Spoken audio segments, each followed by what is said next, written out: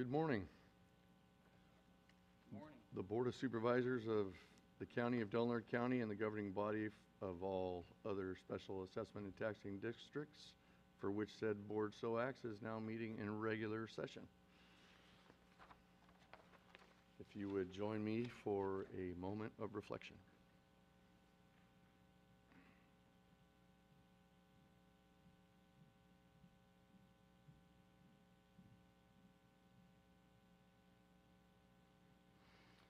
Thank you. And if you would, Supervisor Howard will lead us in the Pledge of Allegiance. Please stand. Ready? Begin. I pledge Allegiance to the flag of the United States of America and to the republic for which it stands, one nation under God, indivisible, with liberty and justice for all. Thank you very much. Do we have an introduction of any new employees today? None today, Vice Chair. Thank you. And as we had no closed session today, we don't have any report of actions. Are there any deletions, corrections, or additions from any of the board members to the agenda?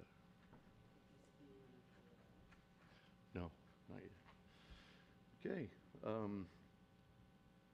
We'll move on to receiving brief reports and announcements relative to the county. And we'll start with Supervisor Maston. Hey, good morning.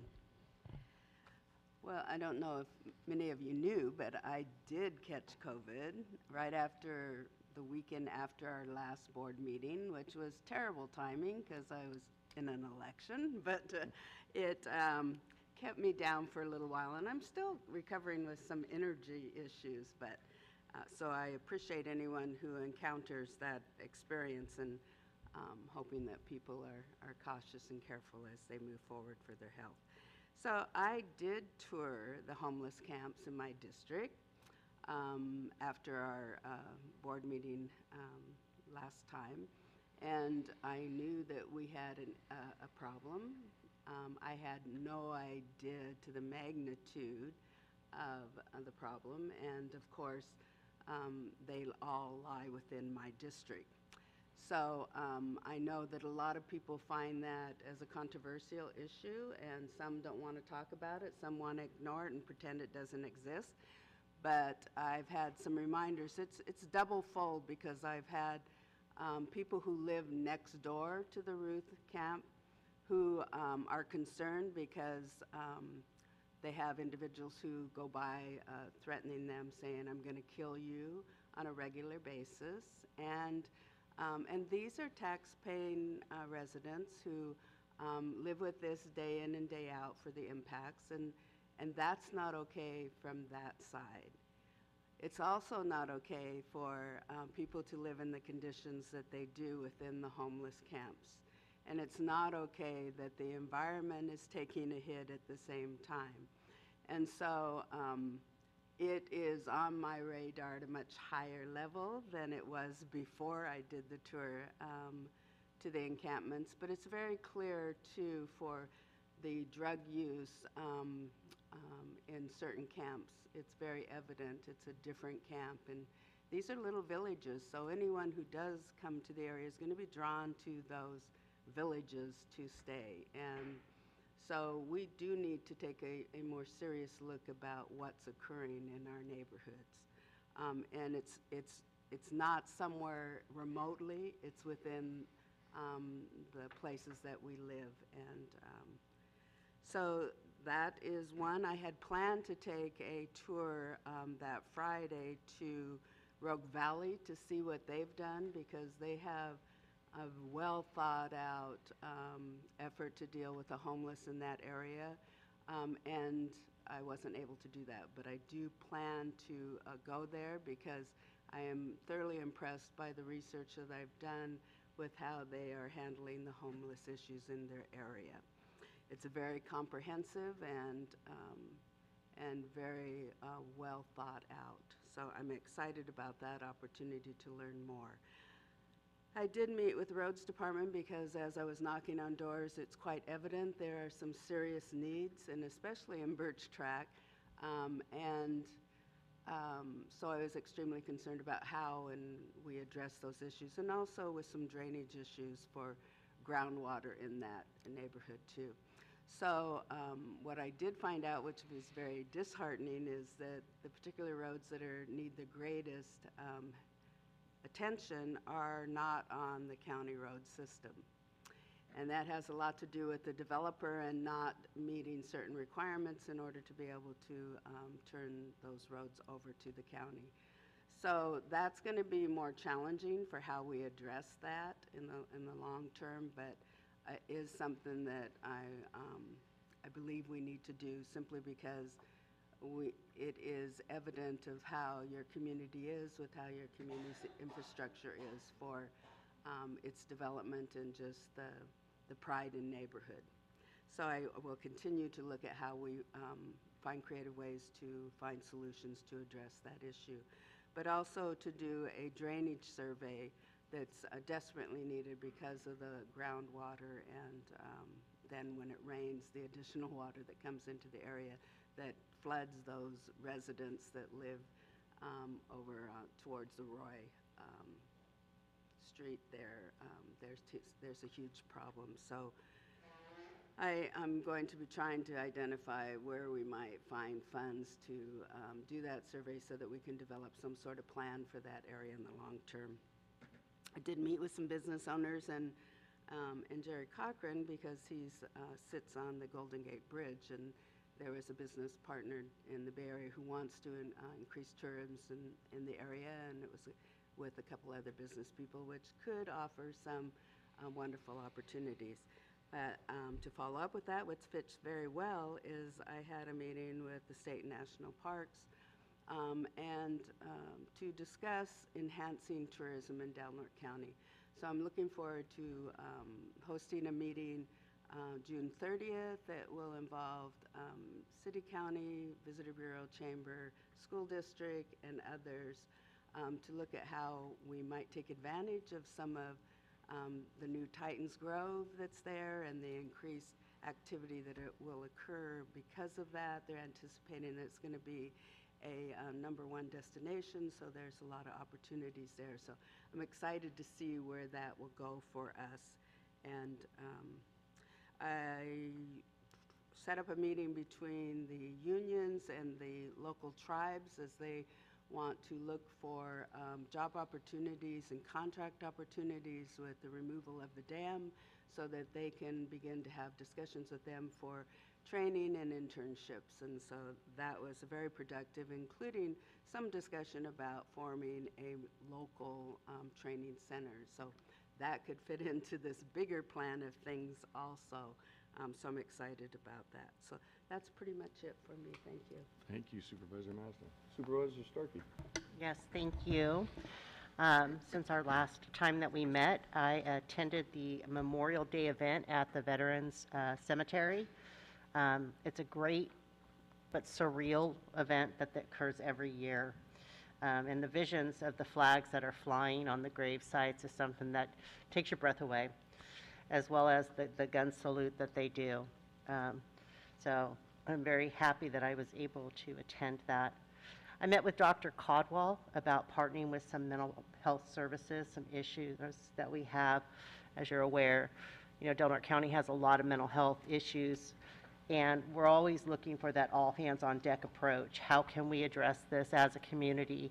So we're pulling in every single partner, and Dr. Caldwell represents the healthcare district.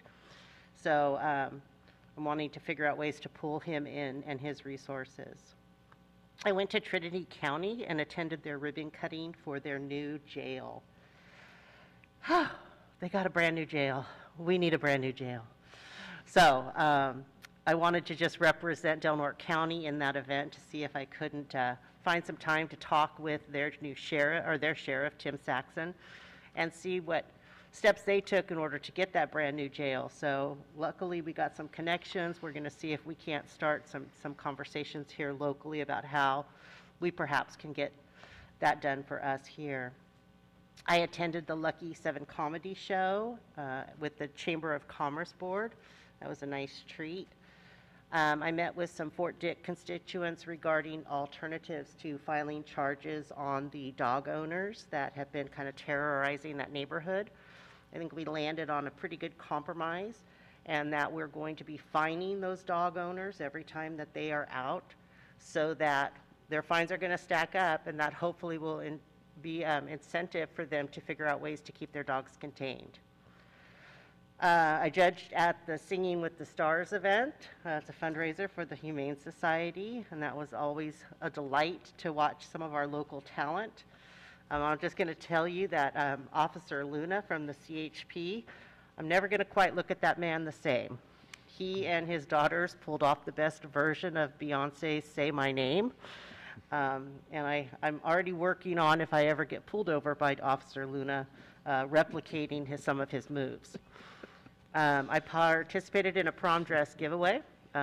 We have this thing called the Fairy Godmothers, and it is our last year, but we were able to give away 50 dresses to individuals who need that. And so we're going to be passing that baton off to the school district, and they're going to be taking that giveaway over. I did attend a meeting with the Del Norte Unified School District on mental health services. It's time that we start getting really upstream and looking at some of these mental health issues that are developing in childhood and how we can get a handle on those. And so meeting with the school district and hearing their ideas on how we can get that done is something that I'm extremely interested in. I attended the Visitor Bureau meeting. We're continuing to gain attention, like Supervisor Maston said, about different areas of interest that we have here. We draw those visitors in. We're getting written up in a lot of different news articles. I continue to co-chair the 4th of July festivities, and really just a shout out to the chamber, Cindy Vosberg and Luann Epperson. They're the ones doing the work, but they allow me to call myself a co-chair, so it makes it look like I'm doing the work. We did announce the Hometown Heroes. There are 12 Hometown Heroes that are well-deserving individuals in this community. And I attended the local behavioral health board meeting. And the best part that came out of that meeting, sadly, was a discussion about suicide and just how raw and vulnerable people's stories are. People that sat on that board with us have the same stories that we're hearing all around. And how can we use that data and try and prevent future suicides? So we have on our agenda item today the after-hours service call. That is something that is extremely important in this community. 6 months for the last quarter, or not, it's not a quarter if it's 6 months, but in the last 6-month reporting, there was 520 total after-hour service calls. That's 520 people who got to talk to a real person. So that's a very vital service that we have in this community, and I'm glad to see it is on the consent calendar today for approval. And that is my report. Thank you. Thank you, Supervisor Starkey. Supervisor Howard. Thank you, Mr. Chairman. Turn my mics up here. It's been a busy couple weeks since our last board meeting, and a lot of it kicked off with the North Deal meeting, which is a meeting of the local transportation agencies out of Eureka. They're still meeting by Zoom, which is nice, but I wanted to update on a couple of the projects that are undertaken here south of us, in particular the Hunter Creek Panther Complex, which is at the Hunter Creek Bridge. There's a scheduled to return to normal at that spot in February 2023, so they're working quickly to get that finished up. Also want to update on the Cushing Creek project, which is just up from Crescent City Hill. That's a brand new stoplight just past the Hamilton Road area on the turns and the windies. Scheduled completion October 2022. And then last chance grade. I know we're all looking forward to this. No controlled traffic by this winter 2022. So it'll be nice to finally get that project back on the road and really focus in on what's needed, which is a bypass to that intersection. Caltrans has been working now quite extensively on Highway 199 and a safety audit, which the Del Norte Local Transportation Commission has been driving some focus on, as our collision and accident rate continues to be quite high in that 199 corridor. Not sure how it's going to transfer into projects, but it will allow us to focus on some of the more dangerous locations on that highway where there is loss of life and loss of property. And then finally, moving forward still with the turn pockets at the Dollar General Timbers Boulevard location on Highway 101, and then also doing a full corridor study at the intersections between Dr. Fine Bridge and Rowdy Creek to see if there's any additional turn pockets that will be necessary in those locations. Obviously, with the tourist traffic increase, we're still seeing a tremendous amount of skid marks on the highway, which means that we're some damn close near misses in these locations where people could have gotten rear-ended. So a lot of focus going on there by Caltrans, and we're making sure they pay attention to all these locations in Del Norte County. Had a Border Coast Regional Airport Authority meeting where we approved the budget. It's on our agenda here today. And then also had a meeting with our UC Cooperative Extension folks, and we're very close to doing interviews this Friday with 6 candidates that are applying for an economic development position with the UC Cooperative Extension, which will be located here in Del Norte County. Final interviews will be July 8th. In addition, attended the Senior Center meeting, also a meeting of the Tri-Agency, a meeting with the Tolowadini Nation, and a meeting of the Natural Resource Goals Committee, and then also a meeting with Congressman Huffman, Congressman Thompson, and other congressmen like LaMalfa to continue discussions around wildfire on our public lands. And attended a Del Norte Local Transportation Commission meeting where Chair Short was there at the time, and then also a meeting that we had with Randy Hooper and the Public Communications Government lead for Charter Communications, Lisa Vodushi, and she's really looking to fill the gaps in broadband connectivity within rural Del Norte County. We've done an incredible job with connectivity here in Del Norte County. A long time before the state even got engaged with broadband, Del Norte County was able to get both redundancy and bandwidth, but there's still pockets like in Klamath that are desperately needing broadband. One thing I was shocked about, however, in the conversation is that they tried working very closely with the Yurok tribe to push a broadband connectivity piece forward, and the Yurok had decided to take their own path with developing their own utility around broadband. So Supervisor Maston, I'd like to talk to you a little bit more about that and possibly revisiting that with Tribal Council to see if there's still a path forward for that utility or if there's a way we could speed up connectivity down there for the Klamath area. And then again, the Memorial Day events, as Supervisor Starkey mentioned, both at the cemetery and the Point of Honor were extremely well done, and very happy to see such a large turnout for our veterans. And finally, just want to thank, most importantly, District 3 and the support I received in this year's election. It was a hard-fought race. Really appreciated the participation by 2 others challenging for the District 3 seat, and it was a well-fought race. More importantly, great communication and incredible turnout by District 3. Folks were engaged and very proud of that, and I want to thank both of those that ran for the seat for stepping out and being willing to take that challenge on for this community, because we do deserve the best here. And with that, Mr. Chairman, that's my report. Thank you, Supervisor Howard. Rather than give a report on my doings in the past couple of weeks, I wanted to just give some kudos. Memorial Day weekend, I was able to go over to College of the Siskiyous and watch one of our local boys, Michael Weiland, walk across the stage, put himself through the fire academy there.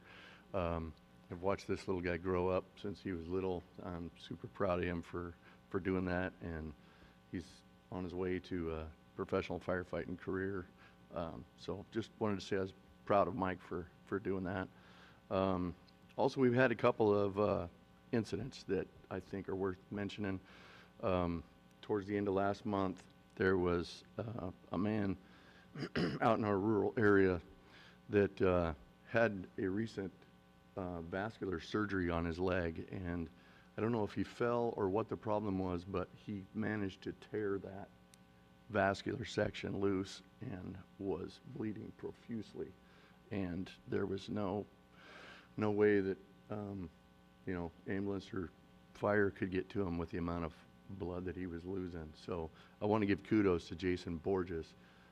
He works for the city over here in the courtyard, and he's a brother of Joey. And had he not gotten there quickly, put a tourniquet on this guy's leg, it's probably most certain that the man wouldn't be with us today. So really wanted to give Jason kudos for that. He's an EMT and a volunteer fireman, and you know, that's kind of one of the great things about our emergency responder network that we have in this county is you never know who's next door to you that can help, and Jason was there and likely saved this man's life. Lastly, I wanted to give kudos to a couple of members of our DHHS, our APS folks, Lenora Wallace and Terry Scott. Yesterday, they decided to just randomly go check on a guy and found him in really, really bad shape. And I just, some people may think that, yeah, they were just doing their jobs, but I think the attentiveness that they give to their job kind of needs some recognition. They were able to call emergency services, and this guy was in bad shape. And had they not checked on him yesterday, who knows what kind of shape he would be in today. So Lenora and Terry, I definitely appreciate your Reynolds here. They did great yesterday. So just wanted to say I appreciate them. So with that, that's the end of what I have to say. So we will move on to the consent agenda. Do we have any items? Mr. Yes. Chairman, I'd move to approve the consent agenda items, but I'd like to pull item 14 for discussion. Okay. And then in addition, actually, I got lost. Where is it on here? The CD.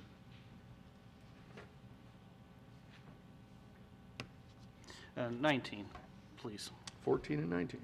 Thank you, Supervisor Howard. And Supervisor Maston? I'll second that, but I would like to pull item number 5. Very good. Supervisor Starkey, anything for you? I have nothing to pull. I'm indifferent. Very good. I did have concerns with item number 3, but I was glad to get the answers I needed from Tony Self upstairs. I was concerned that the county, as a part of that memorandum, could possibly be at risk for assuming any debt that could come from that program. But I was assured from Tony that the city, as part of this MOU, is just asking to operate in the county, and the county will have no liability there. Is there any public comment on the consent agenda? Vice Chair, I have online. You do? Yeah. Go ahead. Brandon, you are on.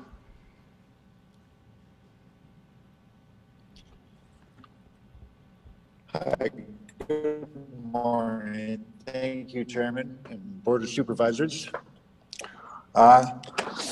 You guys have a history of approving 100% of the agenda items, so not sure why I'm going to waste my breath on your deaf ears, but I'm not sure what reality we live in where things get approved 100% of the time. Abusing the consent agenda. Today, DHHS and social services dominate the county's expenditures. It's also leading the abuse of the approval in these consent agenda items. 10 to 21 consent items today are for DHHS. And over the past 10 years, as we've seen the correlation of the county's funds and investments in DHHS, we see the subsequent crime and homelessness and substance abuse problems have been exploding in our community, crisis levels. And what point do consent agenda items get discussed? Is it $18,000 for line item number 17? That's not the $44,000 for line item number 20? I mean, you guys don't have a question about $136,000 for line item 18 that provides a service that really isn't necessary and amends a time nearly 3 times the original amount? I mean, that's not a proper amendment. It should be a new contract. You know, to talk about the $200,000 given to Del Norte Mission Possible to upgrade our daily bread ministries. You don't talk about the failed home key project agreement that was illegitimately formed. The agreement should be terminated. It has an undetermined price tag, yet you don't talk about it.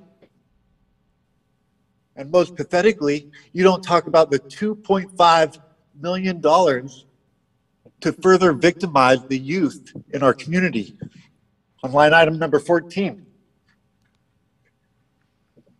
This board's unquenchable appetite to expand government and create social service dependence is victimizing our community's youth. The constitutional infringements this board has imposed are the direct cause of the mental illness suffered by the youth in our community. Brandon, wrap it up, please. If you were honest in preserving our children's safety, you would reinsert God, family back in, spending our tax dollars to promote. Thank you, Brandon. Is there any other public comment for consent agenda? Please. Good job.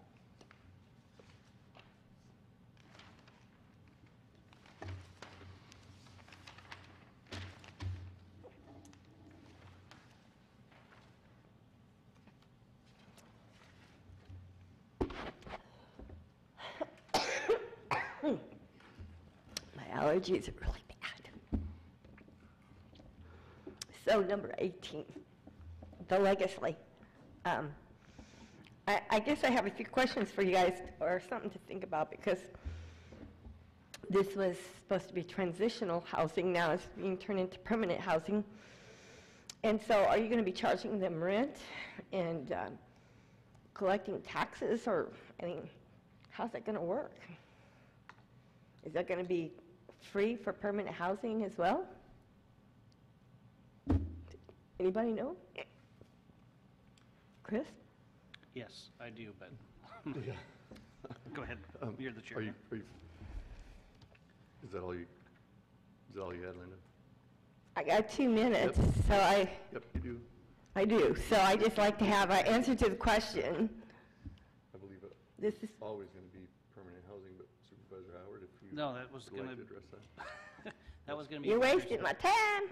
Well, no, finish your time. No, and then we I can- want to hear what you got to say, so if I have to. Well, we do say- have the DHHS director here that could help explain the program because your interpretation of it's not accurate in this Okay. case for That's home why key. I'm trying to clarify. So, I don't want to waste your time and then we could respond to that afterwards if that's okay with you. That's all right. Those were my concerns. You know, we're in the middle of a big, we're not even in the middle, we're at the beginning of a recession here, folks. So we got to start buttoning up those purse strings around here. Thank you. N18 is, just for clarification, it's not a new contract, it's just pushing the date out because of, or giving us just a little more time to spend the grant funds.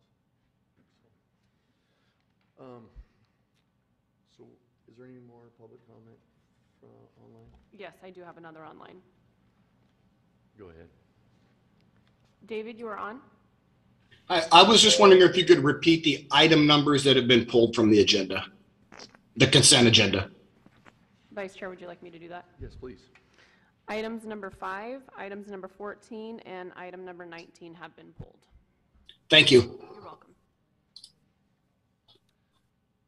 Anybody else online? Kylie? Vice Chair, none at this time. Any other public comment in the room? Okay, if we would pull the vote for all consent items, save 5, 14, and 19. Supervisor Starkey? Yes. Supervisor Howard? Yes. Supervisor Maston? Yes. Vice Chair Short? Yes, thank you.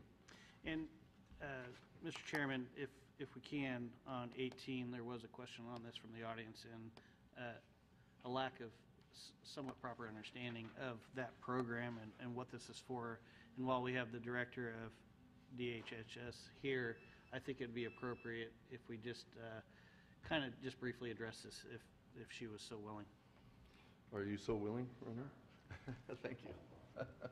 Good morning. Renelle Brown, Director of Department of Health and Human Services. To answer the question, the Home Key project was originally started for a transitional housing to convert to permanent housing.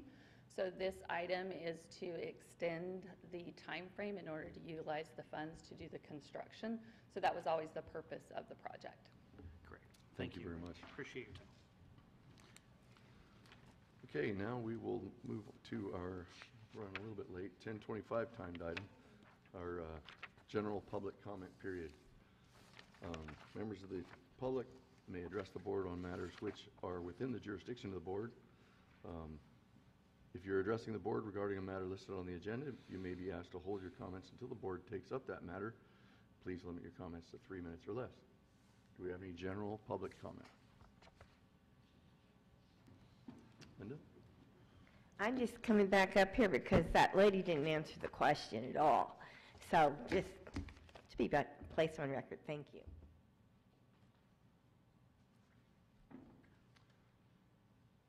Any other public comment? Anyone online? Thank you very much. We'll move on to our 10:30 timed item. Approve the request for modified road improvement standards for APN 116-136-002 as follows. The applicant shall not be responsible for constructing road improvements along the frontage of the parcel with the exception of a driveway approach and repair of any road improvements damaged by construction activities as requested by the Assistant County Engineer that just ran out of the room. Yes, I'm the new Assistant County Engineer, Heidi Constable, Community Development Director, and I'm here to represent this item this morning for all of you. As you noted, Mr. Jackson has requested a modification for road improvements. He applied for a conditional use permit to construct a single-family residence in a planned community zone district. He has a rather large property for this area. Because of that, the road improvements would be roughly 490 feet of frontage. There are environmental constraints related to this property which really hinder future development of it. So when Mr. Jackson put together the package to request the modification, he was able to easily express the reasons to justify the modification. Our Planning Commission also concurred that they felt that they were in support of the modification, as is staff. Very good. Thank you, Heidi. You're welcome. Do you have any questions for Heidi? I just have one thing I want to say to Heidi, and that is the parkway issue was raised in meetings that we had previously, and so I'm really pleased that's on our agenda today. Oh, So great. Thank Thank you you. so much. You're welcome. My only question is that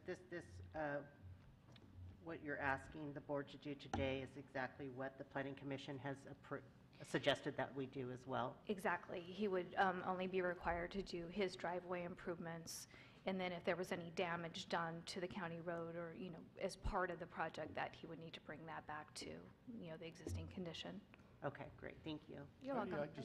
I just was curious, there, on the drawing that's in our packet today, we have the Jackson parcel and then a blue line representing the curb gutter with no sidewalk.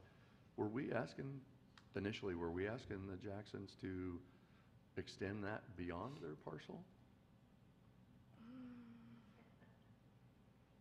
No, we would have only required them to do their Oh, their okay. frontage. No, Yeah, I I'm thought not that- quite sure I thought exactly that why the- that's colored that The direction, no. lines were outside No. of the, or beyond the parcel lines there. No. It kind of confused me as to Yeah, what that we is, usually ask. that is confusing. I mean, I know in some of the areas where we have road improvements in rural areas, where you may have a frontage, where we have the improvements start at the beginning of the block, so the improvements develop. That hasn't happened for a long time, but that's not the case. So, no, it was just his frontage, Very good. from what I recall. Supervisor Just Maston? just a quick question, because I don't want to end up in the same situation that we're at Yeah. on State Street, because some things weren't developed. So, and that's, so for the drainage and the sidewalk, that's not going to be required to be done there because of all of the environmental issues and just the positioning of it? The drainage will still need to be addressed as part of the building permit application, but the requirement to put in the sidewalk will not be. Just want to be sure we don't end up with the same Yeah, no, situation. I hear you. Thank you. Any other questions? Is there any public comment on this item? Very good. Bringing it back to the board. We'll entertain a motion. I'll motion that we approve the request for modified road improvement standards for APN 116-136-002 as follows. Would you like me to read the entire thing? I did that already, so I You did. think we're All good. right, well, then I will so move it. Very good. Second. And we have a second. Heidi, would you pull the vote? Supervisor Maston? Yes. Supervisor Howard? Yes. Supervisor Starkey? Yes. Vice Chair Short? Yes. Thank you.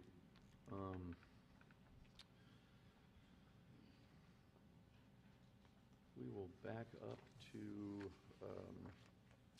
our first consent agenda item pulled. Supervisor Maston, you asked to pull item number 5? Yes, and this doesn't have anything to do with the quality of services provided or the entity. This has more to do with that it's costing us for the year $1,348,347. And so it has more to do with us continuing to look at the pros and cons and whether or not it's more cost-effective for us to provide those medical services to the jail ourselves. And so I just want to be assured that we're continuing to look at that as we move forward. And that was my only, Very good. So you don't have any issues with the item then? no. Motion to approve, Mr. Chairman. We have a motion. Do we have a second? I'll second. Do you have any public comment on item number 5 on the consent agenda? Anybody online, Kylie? Would you pull the vote, please? Supervisor Maston? Yes. Supervisor Starkey? Yes. Supervisor Howard? Yes. Vice Chair Short? Yes. Let's move on to item number 14 that was pulled by Supervisor Howard. Yeah, I appreciate that, Mr. Chairman. I wanted to pull this item because there was some concern expressed by the public. I think most of us saw those concerns expressed, but I wanted an opportunity to dive into this one in more detail. It's my understanding that the county is essentially acting as a pass-through, but I want folks to understand why we're acting as a pass-through, in particular with mental health services to the school district. I think this plays, and it's really well timed, given the basically mental illness, behavioral health issues that we're seeing within school districts across the country, and as far as being proactive about it, and especially the school district taking this on head-on with these funds, I think it's important that we help communicate how we're being proactive to the rest of the community. Renelle, thanks for coming up and helping to address this issue. Yes, absolutely. So you are correct. This is really more of a pass-through funds. The Del Norte County Office of Education took the lead, completed the application, really did all of the necessary elements to complete the application. That as the county entity, we will be the ones applying for the funding and then set up an agreement in order to pass those funds back to them. Just to highlight some of the services, there'll be coordinated services with our local community providers, including DHHS. They're looking to hire 4 staff in order to man that program.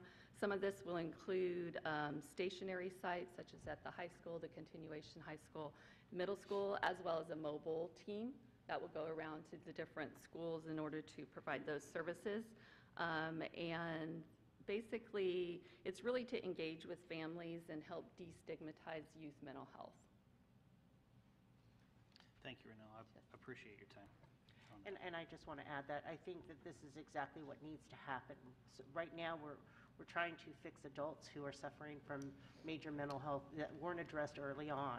And this is precisely how we should be going about this. This is going, like I've said a couple times, is going far enough upstream to try and catch these people so that they don't have to suffer their whole lives with mental illnesses. They can get those tools that they need to address it early on. And so I'm very supportive of this, and I'm hoping that we are successful. And then, Renell, additionally, one of the concerns expressed was the invasion of privacy potentially, or engaging with a child maybe without parental consent. Can you speak to that at this time, or do you know enough about how that program works? Yeah, I'm not privy to those exact details. The school district really took the lead on that and are developing those specifics, and so I don't think that they've determined exactly what that process is, but definitely privacy is always important when dealing with mental health issues. Yep. And as Supervisor Starkey suggested, this is definitely one of those things what we need to move upstream quickly on. We don't need an incident like we saw in Texas here at our own schools. So appreciate that. And with that, I'd make a motion to approve. Thank you very much, Supervisor Maston. Yeah, I'll second, but I wanted some discussion. Go right ahead. So one of my issues, I'm really excited about this, number one, because I think it's a great opportunity for us to address the issues within our schools, especially with the increased anxiety that's occurred with our experience through the COVID episode. So I'm excited about that. One of the things I am concerned about, though, is the lower grades, and I'm assuming that the mobile unit is going to be for the lower grades throughout the county. And then with the existing employees, I'm assuming that they're going to have so many hours and days at the two high schools and the middle school, and then extra time would be going with the mobile unit throughout the elementary grades. That's where my concern is, to ensure that's what's going to happen. Mm-hmm. But also for the 5th District, Margaret Keating and so does Smith River always get left out of those kind of services, and there's a huge need, and I just want to be assured that that mobile unit will be visiting those sites on a regular basis as they do within the other areas of the county. So. Sure. Yeah, I appreciate that. So I will, I don't know their exact schedule, what they have in mind for that. They'll be coordinating that, but they will have a director and 3 technicians that they're hiring with the funding. And it is my understanding that the intent of the mobile unit is to visit all of the other sites that don't have a permanent site, the 3 I mentioned. Okay, so if you could just make sure that gets reiterated. Sure. And the other thing is for them to consider, and I know at the middle school there's been some escalation of some activities. So I want to ensure that they do some anger management within their process of dealing with, the schools and mental health issues, that's a serious issue, and that in the lower grades we need to be able to teach healthy tools for students to be able to utilize that can deal with anger management and those issues, because I'm concerned about the escalating of activities for aggression and guns and others at the middle school. And so I think if that can be incorporated somehow into what they're doing with the schools. Yeah. And that's understandable. I'm happy to communicate that information to them. Thank you. Any public comment on this item online? Yes, I have one online. Go ahead. Brandon, you are on. Good morning again. Thank you. Yes, very sad that we're seeing this in our time. It's frustrating for everyone.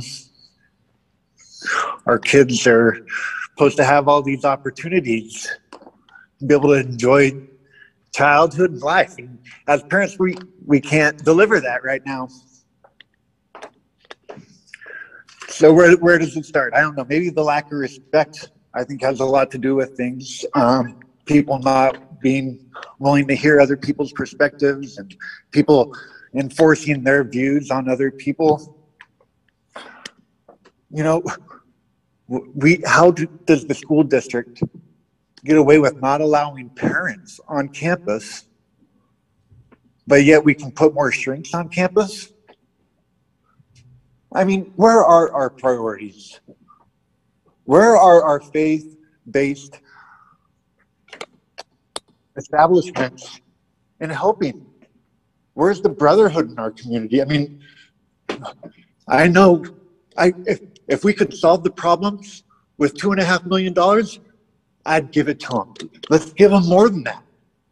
But it's not going to stop with the money. It's not going to stop by economizing the problem.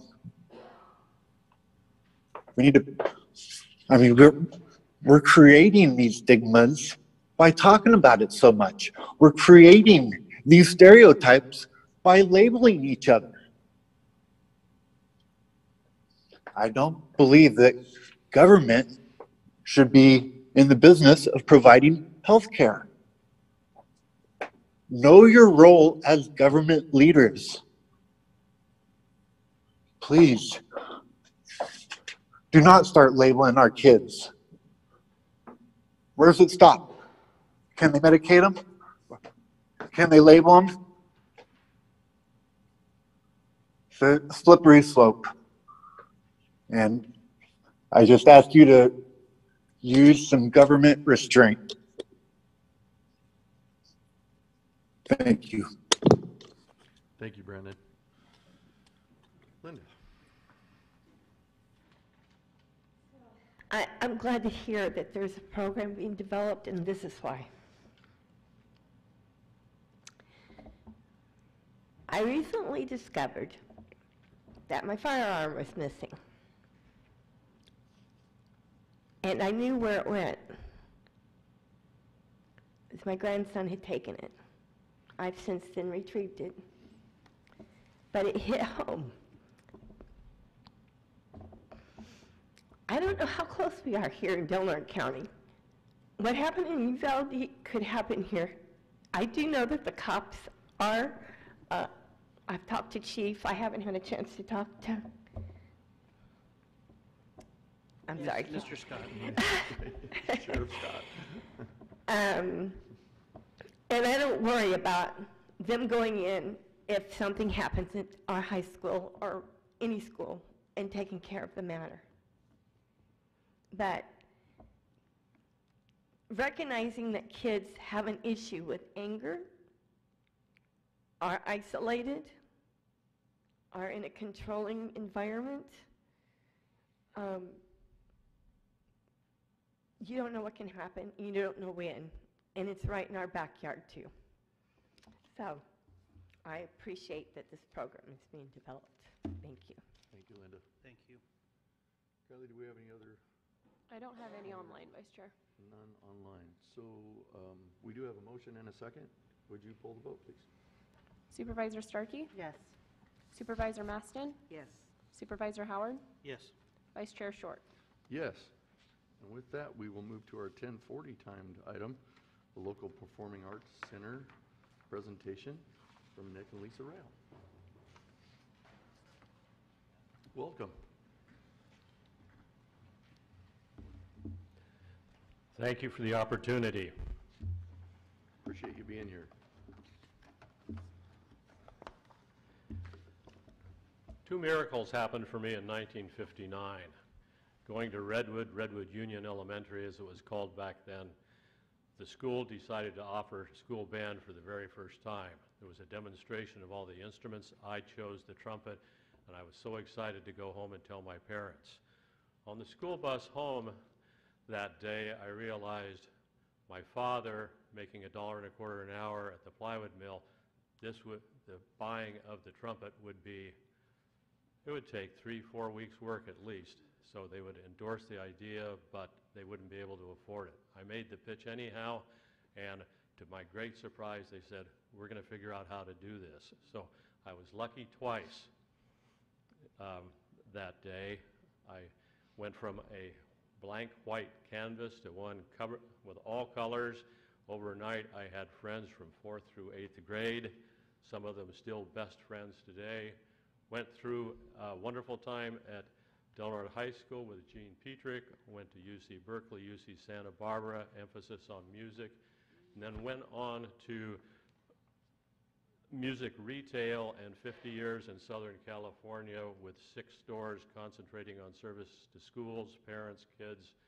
And in 2019, I sold the business, and my wife and I decided to take that check, turn it over, and endorse the entire proceeds to support the performing arts and public education in Del Norte County. We moved back here in January of 2020, and we haven't looked back. We are so happy to be here. Growing up in the 50s and 60s, the rural community that we grew up in was vibrant. Now, as the 4th most impoverished county in the state,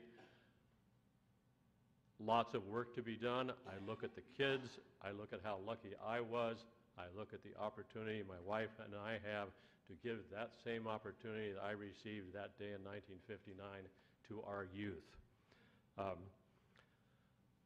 With the nonprofit that we've formed to date, we have given enough new band instruments to the school district that no child who wants to participate in band would be not denied the opportunity due to the lack of an instrument.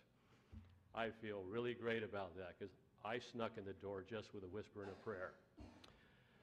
We have installed a band instrument repair shop at the high school. The band director, Dan Sedgwick, has expertise in repair. He's teaching a class in that. It's successful enough that this next year it goes to 2 classes, and we've already had students graduate, go off to vocational technical school, and are employed in the field of band instrument repair, which is a great industry. Lisa and I spearheaded the renovation of Crescent Elk Auditorium. I remember performing in there in the 60s, thinking we can do better than this, and we come back 50 years later, by gosh, we have to do better than this. Our big one single item, my wife and I, on our bucket list is to build a performing arts center at the high school campus. And we formed the Partnership for the Performing Arts nonprofit. The Performing Arts Center will have 1,000 seats, 700 on the main floor, 300 in the balcony, and it will be on the school campus between the band room and Washington Boulevard. $42 million cost, and doors to open in January of 2028. Our mission statement is students first, community second, and visiting performers third. And there are such a multitude of uses for the center.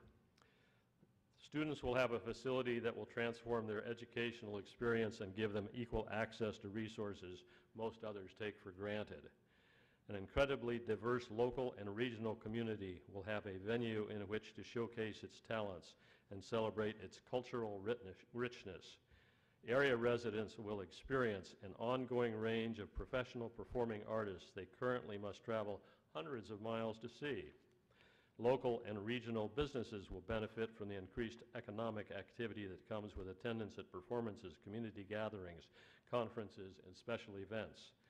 A community regularly exposed to the threats of tsunamis will have a much-needed emergency evacuation center inside the city limits, outside the tsunami zone, and located on the high school campus, which includes a cafeteria. A community that has struggled for decades in the face of economic decline and loss of identity will rise with new pride as the hub for the arts, creativity, education, safety, and excellence.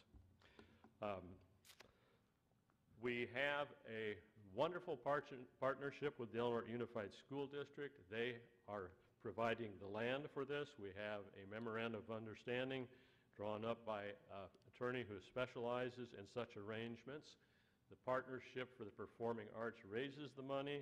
The district is in charge of design, bid, build for the facility. They will own it, and then the partnership will manage it. Steve Morgan, the Director of Facilities and Construction at the high school, prior to coming here, oversaw a $250 million overhaul of Monterey Peninsula Community College, and he will be overseeing this project, and we couldn't have a better person in place for this. We will be working with PBK Architects, the nation's largest architect for educational institutional building in the United States. And as a subcontractor to them, we've brought in Jones & Jones Architects out of Seattle. They've done a lot of work and continue to do work for the Tolowa Deni Nation, and they will be in charge of providing a Pacific Northwest Coast aesthetic to inside and outside the facility. The experience will start when you get out of your car. This center will be a gift to and an investment in the community, not a drain on local resources. The majority of the funds that we raise will be outside the city, outside the county, even outside the state. Our organization, the board, I'll read off our members: Abby Christ, Candace Tinkler, Christy Lynn Rust, Diana Clark, Jim McQuillan, John Pritchett, Ku Vu, Loretta Stoner, Luis Palayo, Marshall Jones, Rick Hawley, Sarah Valley, and myself.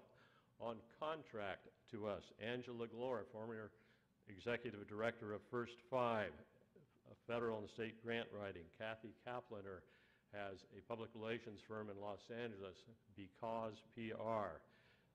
Lizzie Hamilton is our local attorney.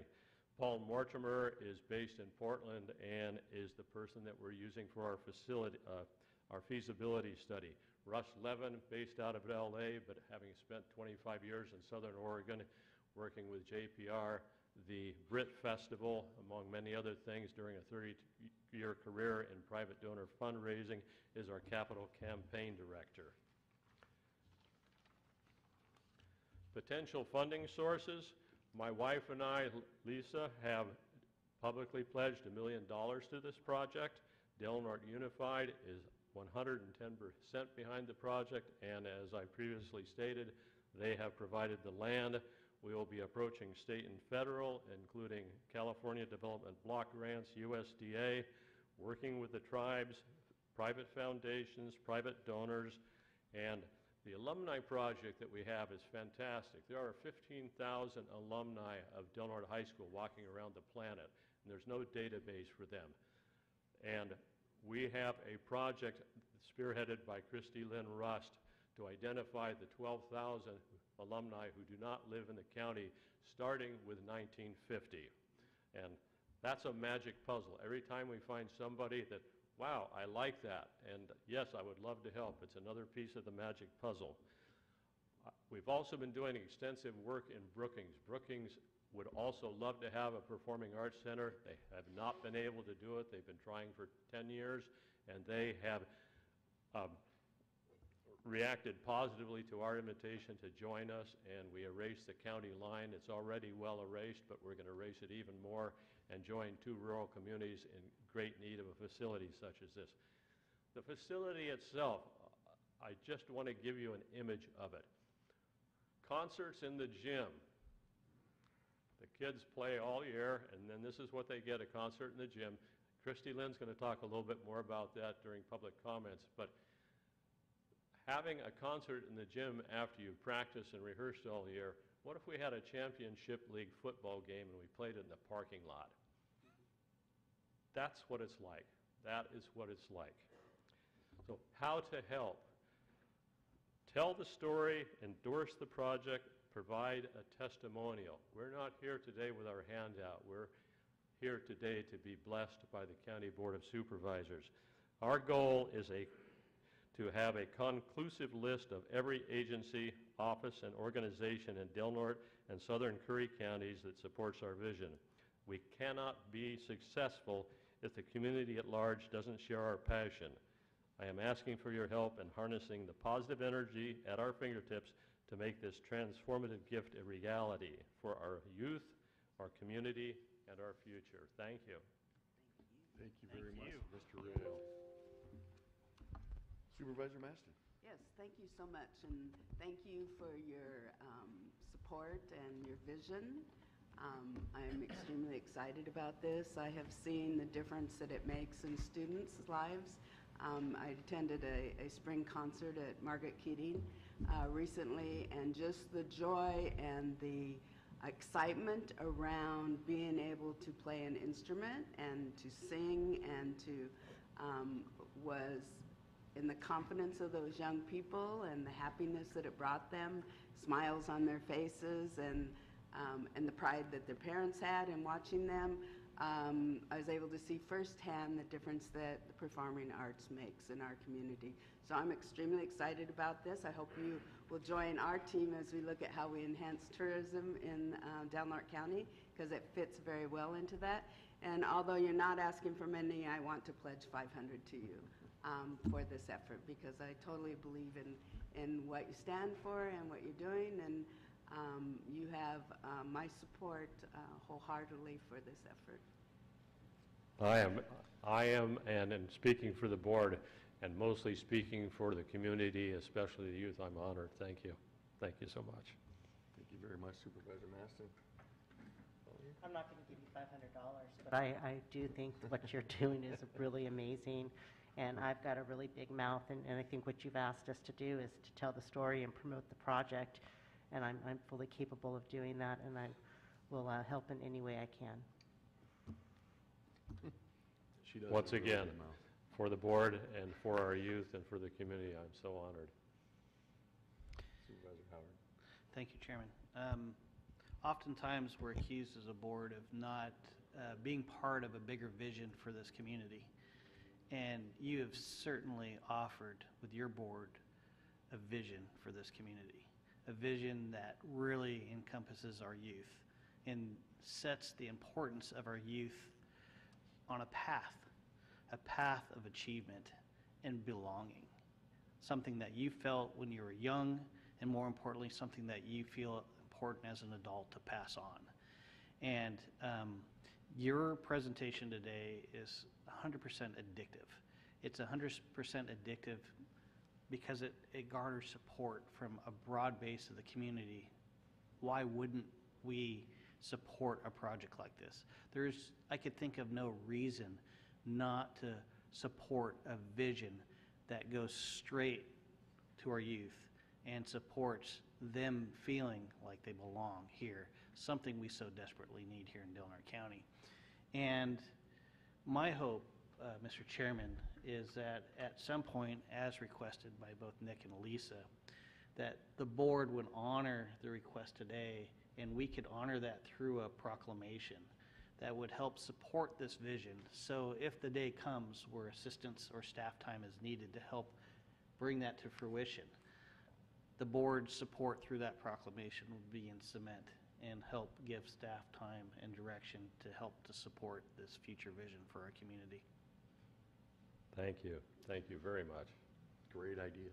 Great idea. Mr. Rail, I just wanted to relate to you. My wife Annette and I, we have 6 kids. We've raised them in this county.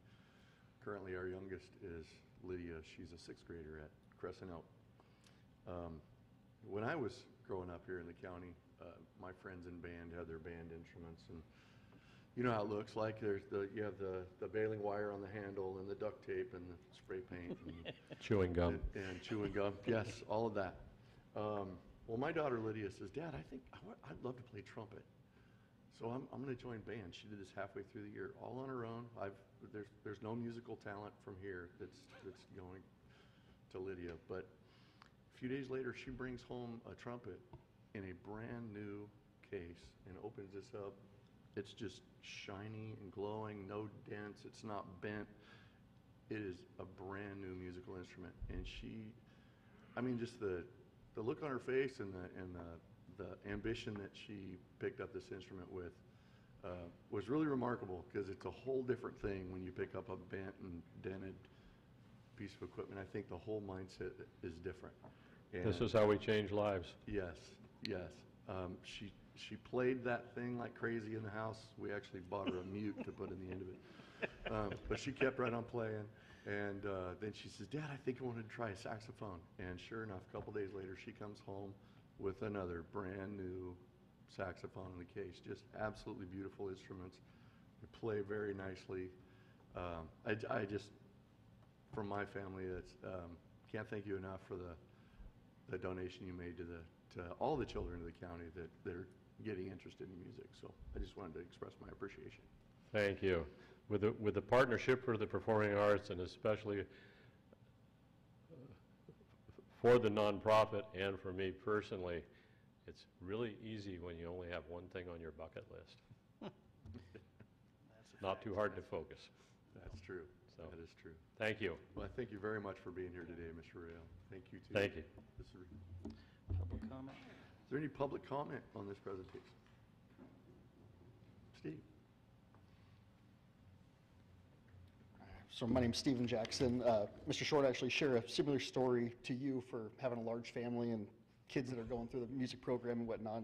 Actually, I have a picture of my daughter here with one of those brand new instruments that you were able to bring into the program. So, when I was going through school here, it was back in the 90s, and the only thing that was able to get my attention for music was a recorder. That was the only instrument the school could provide to me, and it wasn't enough to hook me. And while I love music, I love listening to it, I was never much of a performer. So it's really exciting for me to see my kids really get involved. And I know your family gets a lot of attention for the instruments that you've provided, but it goes beyond that.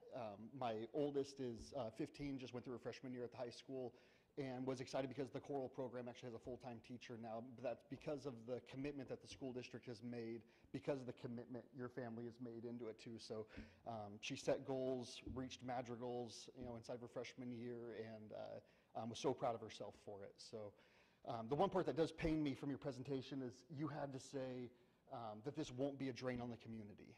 And it just hurts, because when we think about what this does for an opportunity, earlier we had a presentation about mental health services and with our youth, and we're swatting at symptoms for our youth for after they're actually diagnosed or after they display symptoms of the illness. And this gives us a chance to be able to shape those minds. 12, 14 years ago, there was an initiative brought in to be able to give healthy foods to nourish our children and to have healthy bodies and healthy minds that way. And this is an opportunity for healthy minds and development of a cognitive level starting from a really young age that can combat a lot of the stuff that we're seeing in the adults that fall through the cracks. So I implore you guys, I love the idea of having a memorandum in place for supporting this project as it goes to the future, because this is never going to be a drain. This is an investment in our youth, an investment in our future. Yes, it could have a financial gain for the community, but beyond that, it could save a lot of our children and actually give them an opportunity for family. It gives them an opportunity for goal setting, for just healing in a natural way through music. It's a timeless thing that's happened, through history. So thank you, for what your family has done for my family. It's huge in what you guys are doing for the community. Thanks.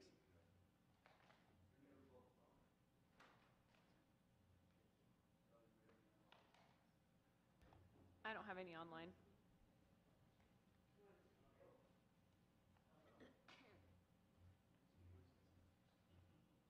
Good morning. John Pritchett. I was very honored to be asked to be on the board. And real quickly, we've used the word vision several times, and we all have a vision of a performing arts center. What makes Nick's visions different is he has a vision of the roadmap of how we're going to get there, and that vision is in 3D with neon lights, and that makes it much different than any of the previous efforts we've seen before. So I think I'm preaching to the choir a little bit here, but I urge you to support this effort. Thank you.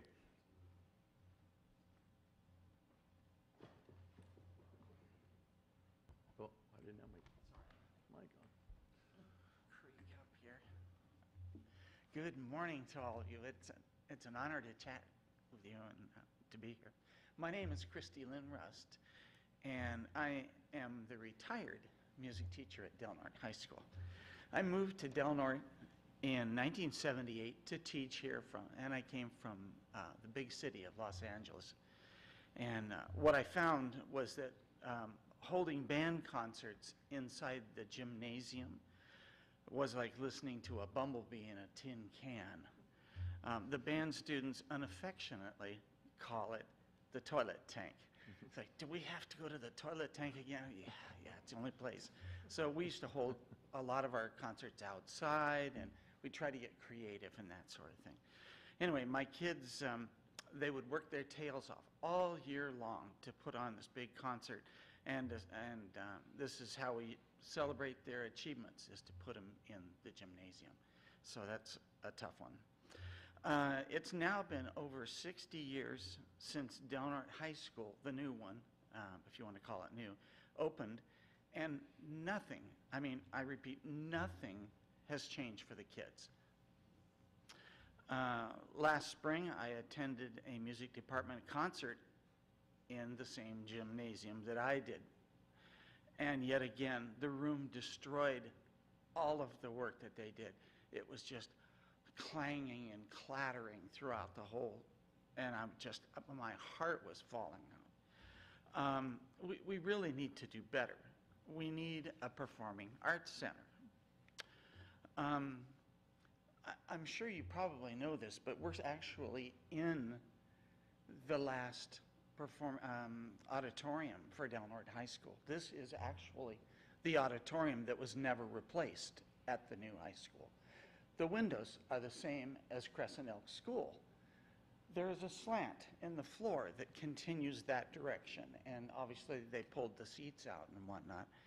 But perhaps there's still a few notes ringing in this room.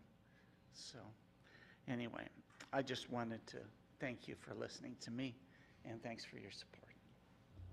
Thank you very much. I've had 2 hands go up online. Go ahead. Caller with 465-2623, you are on. You just need to unmute your mic.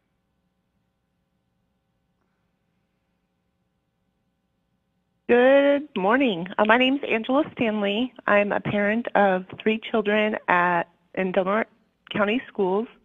My oldest is graduating on Friday and was very heavily involved in the music department.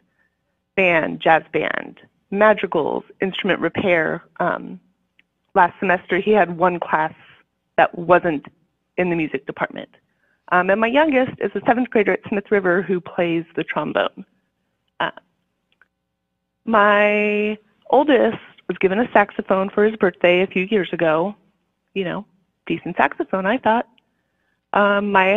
He came home from school this year with a brand new Nick Rail Foundation saxophone that we were allowed to look at and not touch. He has had so much joy and pleasure playing that saxophone. His playing has improved. He was good before. He's really improved with the quality of a brand new instrument. I know that my kids won't get the joy of being a student performing in this center. Maybe Ian, maybe the kid. But I really hope that the Board of Supervisors and Del Norte County and the city and everyone does everything they can to support the Nick Rail Foundation and their goal of giving Del Norte County the Performing Arts Center that the county deserves. Thank you. Thank you very much.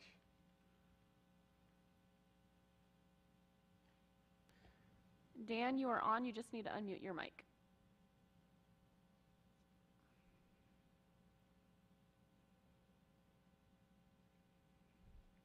Dan, are you there?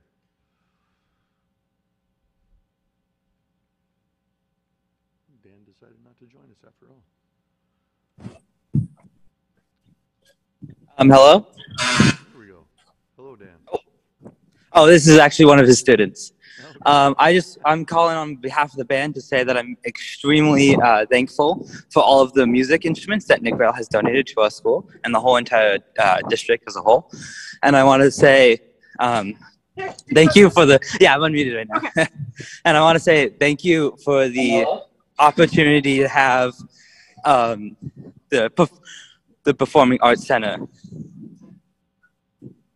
Thank you very much. Very good. Thank you for your comment.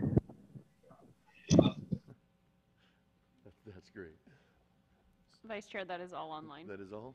Any other public comment in the room? All right. Well, thank you very much. Again, Mr. and Mrs. Rail, always a pleasure. Very much appreciate your efforts and all the great things you're doing for our community. So, Mr. Chairman, with that, I would like the board to recognize at one of our future meetings and work with staff if we can come to some consensus for that, work with staff to figure out the best venue for a proclamation or resolution that would help align us with other community partners, because as they pursue the federal and state dollars, they need to know that this community is 100% on board with the Performing Arts Center. So if we could look to do that at a future meeting, I'd love to have some consensus on that today. I would love to see that too, yes. So, we will So, work on that. Nick and Lisa, it sounds like you'll have all of our very outspoken mouths in support at a future date. Thank you for your time. Very good, okay. Yes.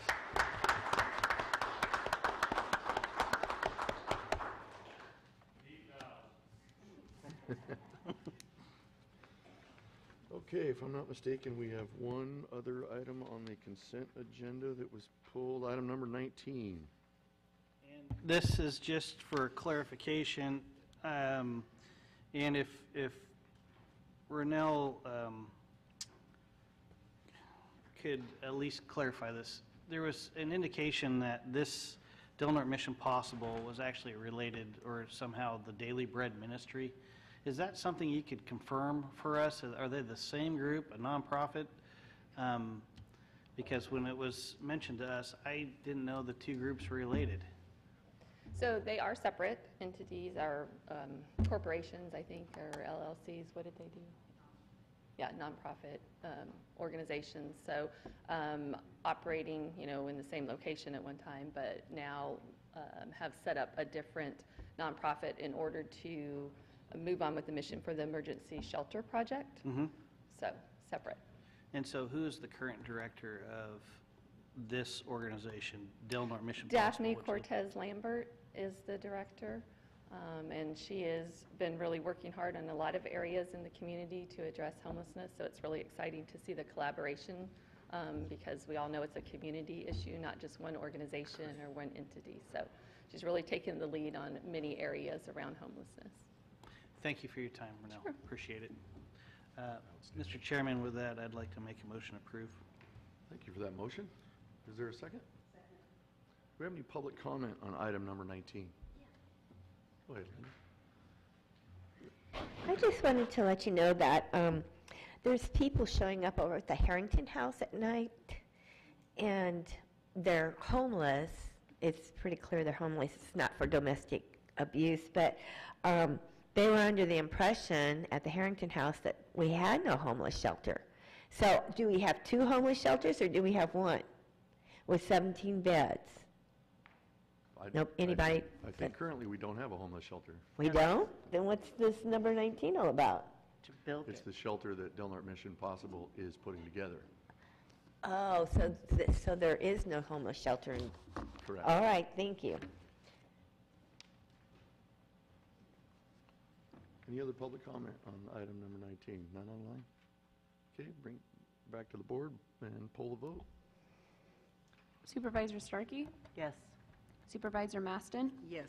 Supervisor Howard? Yes. Vice Chair Short? Yes.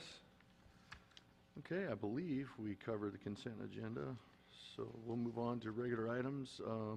Item number 25, approve and authorize the chair to sign and send a letter of support for Sutter Coast Hospital's request for exception to apply for a hospice license in Del Norte County pursuant to SB 664 as requested by Supervisor Starkey.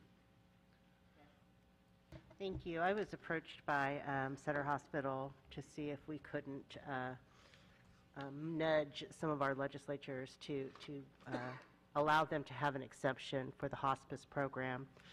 So I sent my own letter on behalf of myself, but I thought it would be good coming from the board as well.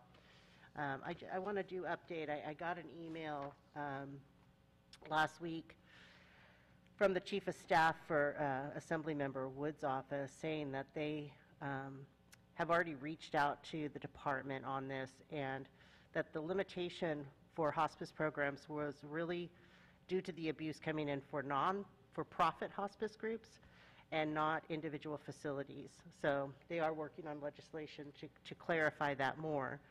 But they feel that they have already made calls with the department and already have had the Sutter Coast Hospitals request expedited because it was never intended for that. So we're just kind of a follow-up letter of support, but it sounds like this is already in the works and something that'll already be approved. Very good. Thank Yeah, you. and I just follow up on that. I'm really appreciative of Supervisor Starkey passion around this. This is long overdue for Del Norte County. And I know we have others that have a similar vision to bring this care and service to our community. And it's unfortunate that the legislation that impacted and at least put a barrier in for these type of services to be utilized here in Del Norte County has been a roadblock to a certain extent for years now from bringing these services here. I'm glad that there's an exemption process that we could utilize in a path forward for this desperately needed program. So with that, I'd make that motion. Thank you. Got a I'll motion? second it. Motion and a second. Do we have any public comment on this item? I have a hand raised online. Very good. Go ahead. Tamara, you are on. You just need to unmute your mic. Hello, this is Tamara Layton, and my husband passed away about 3.5 years ago without hospice services. I have talked to Senator McGuire about this, Assemblyman Jim Wood. I've talked to Mitch Hanna, and I am just so pleased to see any action on this topic for our community. So I appreciate all of your support, and if there's anything that I can do as an individual to help move this forward, please reach out. I know that there are other people in the community who I've talked to who would also like to help make this happen. So I'm appreciative, but I'm also willing to help with the work. So thank you so much. Very good. Thank you, Tamara, for your comment. Any other comments? I do not have any more online. Very good. Anything else from the board? Can we pull the vote? Supervisor Maston? Yes. Supervisor Starkey? Yes. Supervisor Howard? Yes. Vice Chair Short? Yes. Okay, moving on to item number 26, approve and adopt an ordinance amending section 14.12.060 related to general standard prohibition requirements for holding tanks and adding chapter 16 related to vault privies to title 14 of the Del Norte County Code. And 2, designate county council to prepare a summary of the ordinance for publication as requested by the director of the Community Development Department. And this is the ordinance that we introduced last meeting. That's correct? Yes, it is, and I'm available to respond to any questions you may have Do you have any questions? today. I have no questions, but I'll motion to approve. Got a motion I'll second. and a second. Do we have any public comment on this item? I'm not seeing any. No public comment. Go ahead and pull the vote, please. Supervisor Howard? Yes. Supervisor Maston? Yes. Supervisor Starkey? Yes. Vice Chair Short? Yes. Okay, item number 27, approve and authorize a step increase to A1, step F, effective May 26, 2022, for county council as requested by the Board of Supervisors. A motion to approve. We got a motion Second. and a second. Is there any public comment on this item? I'm not seeing any online, Chair. Okay, if you would pull the vote, please. Supervisor Starkey? Yes. Supervisor Maston? Yes. Supervisor Howard? Yes. Vice Chair Short? Yes.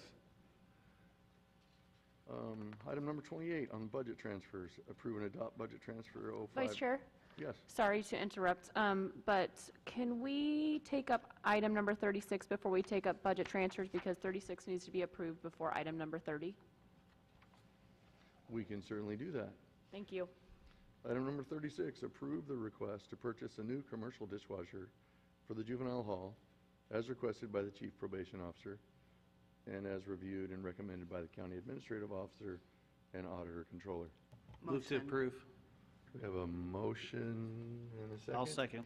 Thank you very much. I do have a question if you wouldn't mind. And Supervisor Starkey. Because the two are related, the budget transfer item says up to 20,000, yet the quote on this is for 10,180. Does anything need to be modified because of that? I just don't. I mean, if the quote is so much less than the up to, I thought we could modify it. Neil, would you speak to that? Yes. No, there isn't any modification needed. That's why it says up to 20,000. That was the original request from the department. We are having a difficult time finding units that meet the specs and the dimensions of the current unit. It's the one that was originally installed when Juvenile was built over 20 years ago.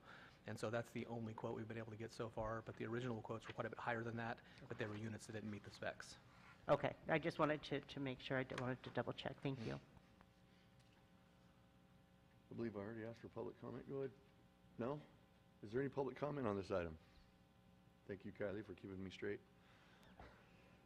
Is there any online? I have none online, None no. online. Would you poll the vote then, please? Supervisor Starkey? Yes. Supervisor Howard? Yes. Supervisor Maston? Yes. Vice Chair Short? Yes. Thank you. Thank you for keeping us going in the right direction here. Okay, budget transfers. Approve and adopt budget transfer 05-08 in the amount of $8,497 within the agricultural budget. Approve budget transfer 05-11 in the amount of $19,500 within the boating safety budget. And then the 06-03 in the amount of $20,000 within the miscellaneous revenue and expenditure asset vehicles budget unit and juvenile hall budget unit. Move to approve. We have a motion to approve. Do we have a second? Second. Do we have any public comment on these budget transfer items? Vice Chair, I'm not seeing any online. None online. Would you poll the vote, please? Supervisor Starkey? Yes. Supervisor Maston? Yes.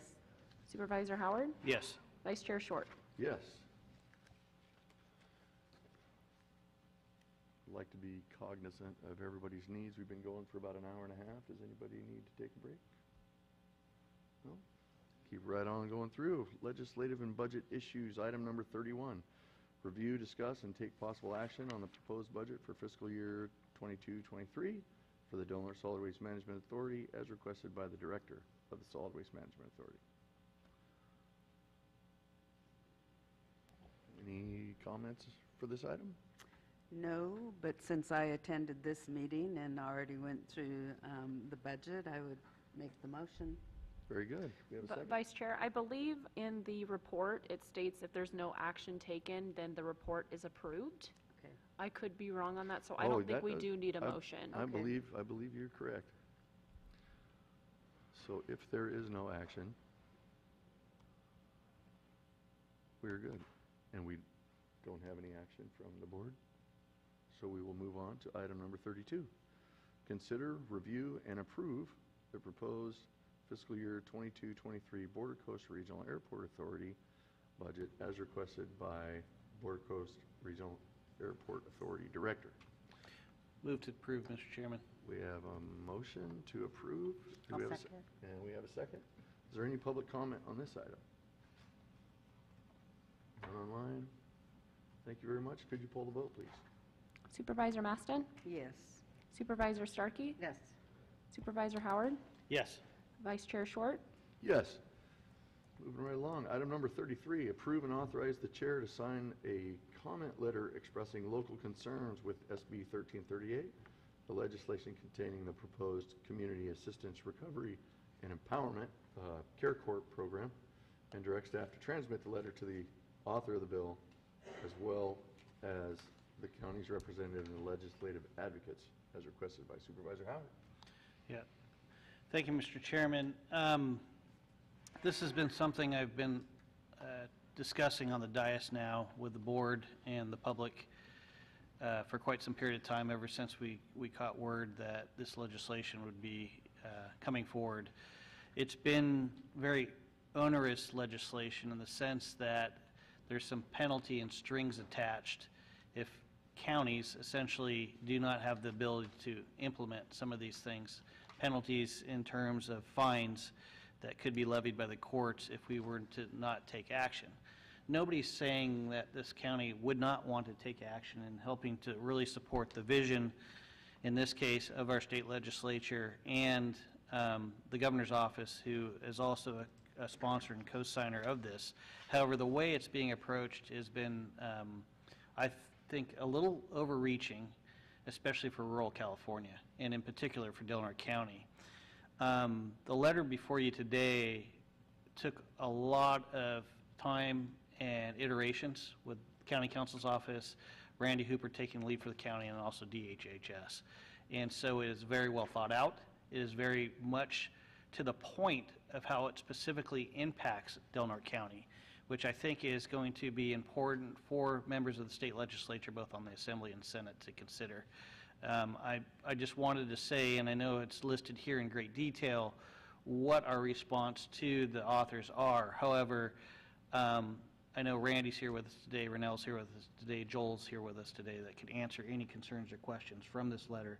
But I do want to say, this is us being proactive in helping to craft legislation that does impact Del Norte County.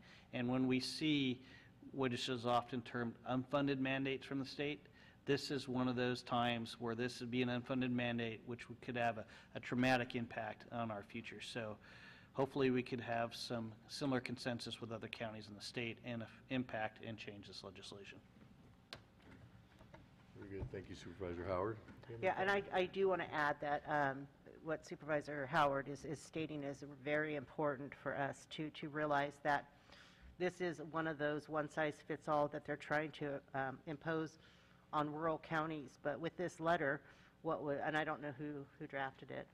It says Jerry Hemmingson, but not 100% sure because it's really, really good. But there's no dish to him. But what I really appreciate about this letter is that you got very specific on how it's going to impact us, very specifically. And I think that needs to be heard in Sacramento. And so I'm very much opposed to the CARES Court as it's structured now. If things change, then it's certainly something that might work. It might be beneficial to all of California and Del Norte County. So I just want to put out there that I do appreciate that this letter really targeted our county and how it's going to impact us. So thank you.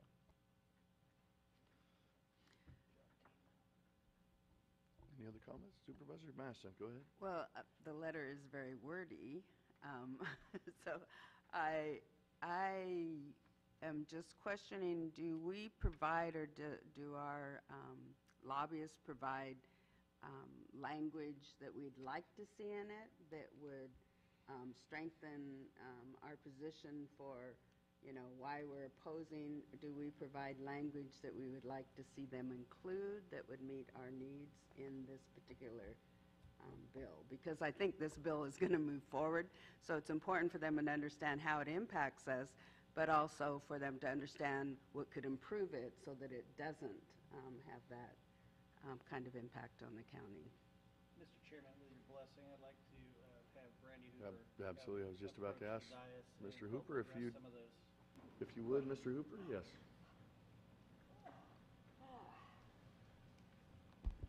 Well, thank you for the opportunity. Yeah, this is a huge thing for the state to consider. It's been an issue that is affecting every corner of the state. So there's been a great urgency, I think, on the part of everyone, from the governor through the legislature through local government, to really take this issue seriously. And what we did collectively try to do, and this really was a collective effort between administration, council, DHHS, even the public defenders, was to be as specific as we could be with our feedback. We didn't want this to be a letter of opposition that was just, no, no, no, no, no, because we all understand that it is needed, and it very much has legs. It will likely be signed by the governor after it gets through the legislature. So again, trying to be constructive with our approach, the way that Joel had initially structured the letter was focused on very specific points. And from there, we kind of built our case based on local considerations that we felt were important for the legislature to be taken into account. Specific issues, such as housing. Are we really going to be penalized for not being able to provide housing whenever it isn't really the county that is in the business of creating the housing? We create the conditions that housing can be constructed within. That's our obligation, but is it fair for these penalties to exist where we would be held accountable for a lack of that opportunity when it isn't really anything that we have control over?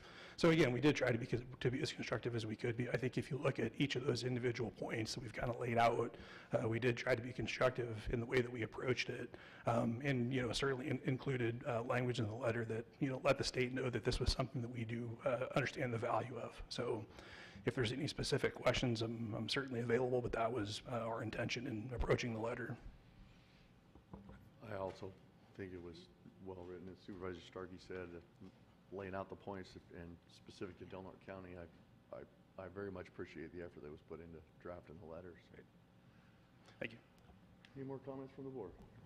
Yeah, I just wanted to say, you know, after talking to the California State Association of Counties, Graham Canas, who's the director, he responded to me immediately after this draft came out and said this was the most well-written, well-pointed letter he had seen directed to the state legislature. So your efforts, I think, will serve as a model for other rural California counties in helping to craft their thoughts as we approach these two senators on this legislation. So I really appreciate your time and energy and focus on this. Outstanding. Is there any public comment on this item? I'm not seeing any online, but I do want to clarify that the letter has been updated and reflects the vice chair's name. Oh. I just want to mention that, but it was Then I scanned. for sure know somebody else read it. It was scanned prior to the updated letter, so I just wanted to clarify that. Very good. Yeah, I appreciate, you know, being it does have my name on it, I'm very much appreciative of the effort that was put into it. And hearing that Grant was impressed, really, it's not surprising with our staff, but it's pretty cool to hear. Okay,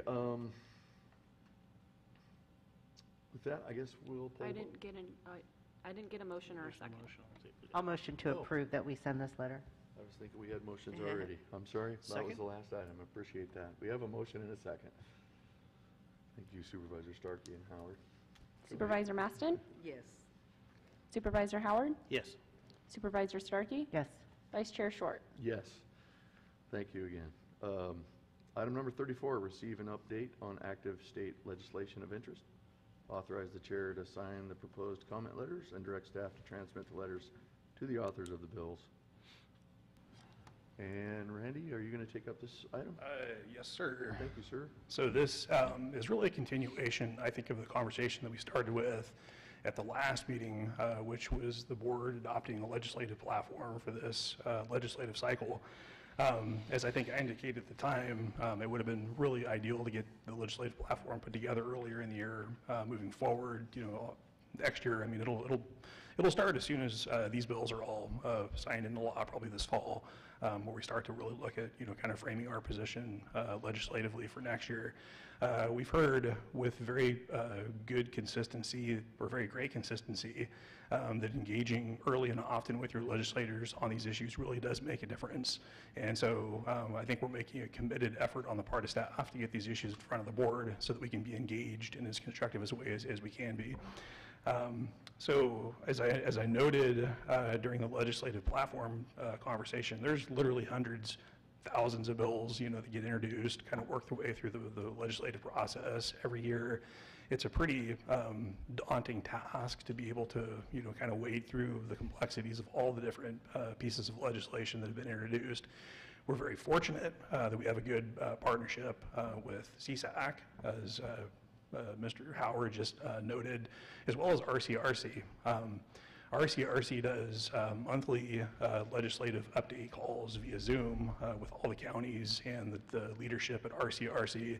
And they do a really good job of, you know, kind of ironing out, you know, the various aspects that need to be considered, focusing on the specific bills that are probably the most pressing to the counties, particularly the rural counties in the case of RCRC, but certainly with CSAC as well. And then in addition to those representative groups, those county groups, we also have our advocate groups, which on the state side is Sean Yoder, and they're a huge benefit in terms of our process as well. They really, for example, emphasized the need to be as specific as we could be on local issues on the care court legislation, which made us, you know, reconsider our initial approach and I think ultimately, you know, end up with a better product there. So in terms of the legislative process and the hundreds of bills that we've been looking at, we did identify, I think, a handful of bills as part of a kind of a June update here for the board, which I'll just run through pretty quickly. And if there's any questions, we can get into the details if you'd like. And then with each of the bills, we do have proposed letters, draft letters that would get sent to our representatives, again, CSAC and RCRC, as well as our advocacy group, Sean Yoder, for distribution. So the first bill, which RCRC in particular brought to our attention, and I think it is something we need to weigh in on, is AB 1001. This is a measure that has been passed in the Assembly, and it is now in committee, the Environmental Quality Committee, I believe, in the Senate, where it'll be heard tomorrow. And this is a bill that actually addresses something that I'm personally aware of through my experience in CDD and at the airport, which has to do with CEQA and mitigation under CEQA and how you can approach it. The bill, I think, has good intentions in that it's really focused on the idea of social justice. Whenever projects are put forward within disadvantaged communities, oftentimes the impacts are borne by those communities, but the mitigation isn't. And so the intention is to require the mitigation to occur within a project area when it's imposed through an environmental review process, which again is good in terms of protecting those communities, but in places like Delaware County, what it would have the effect of would be essentially making mitigation impossible in some cases.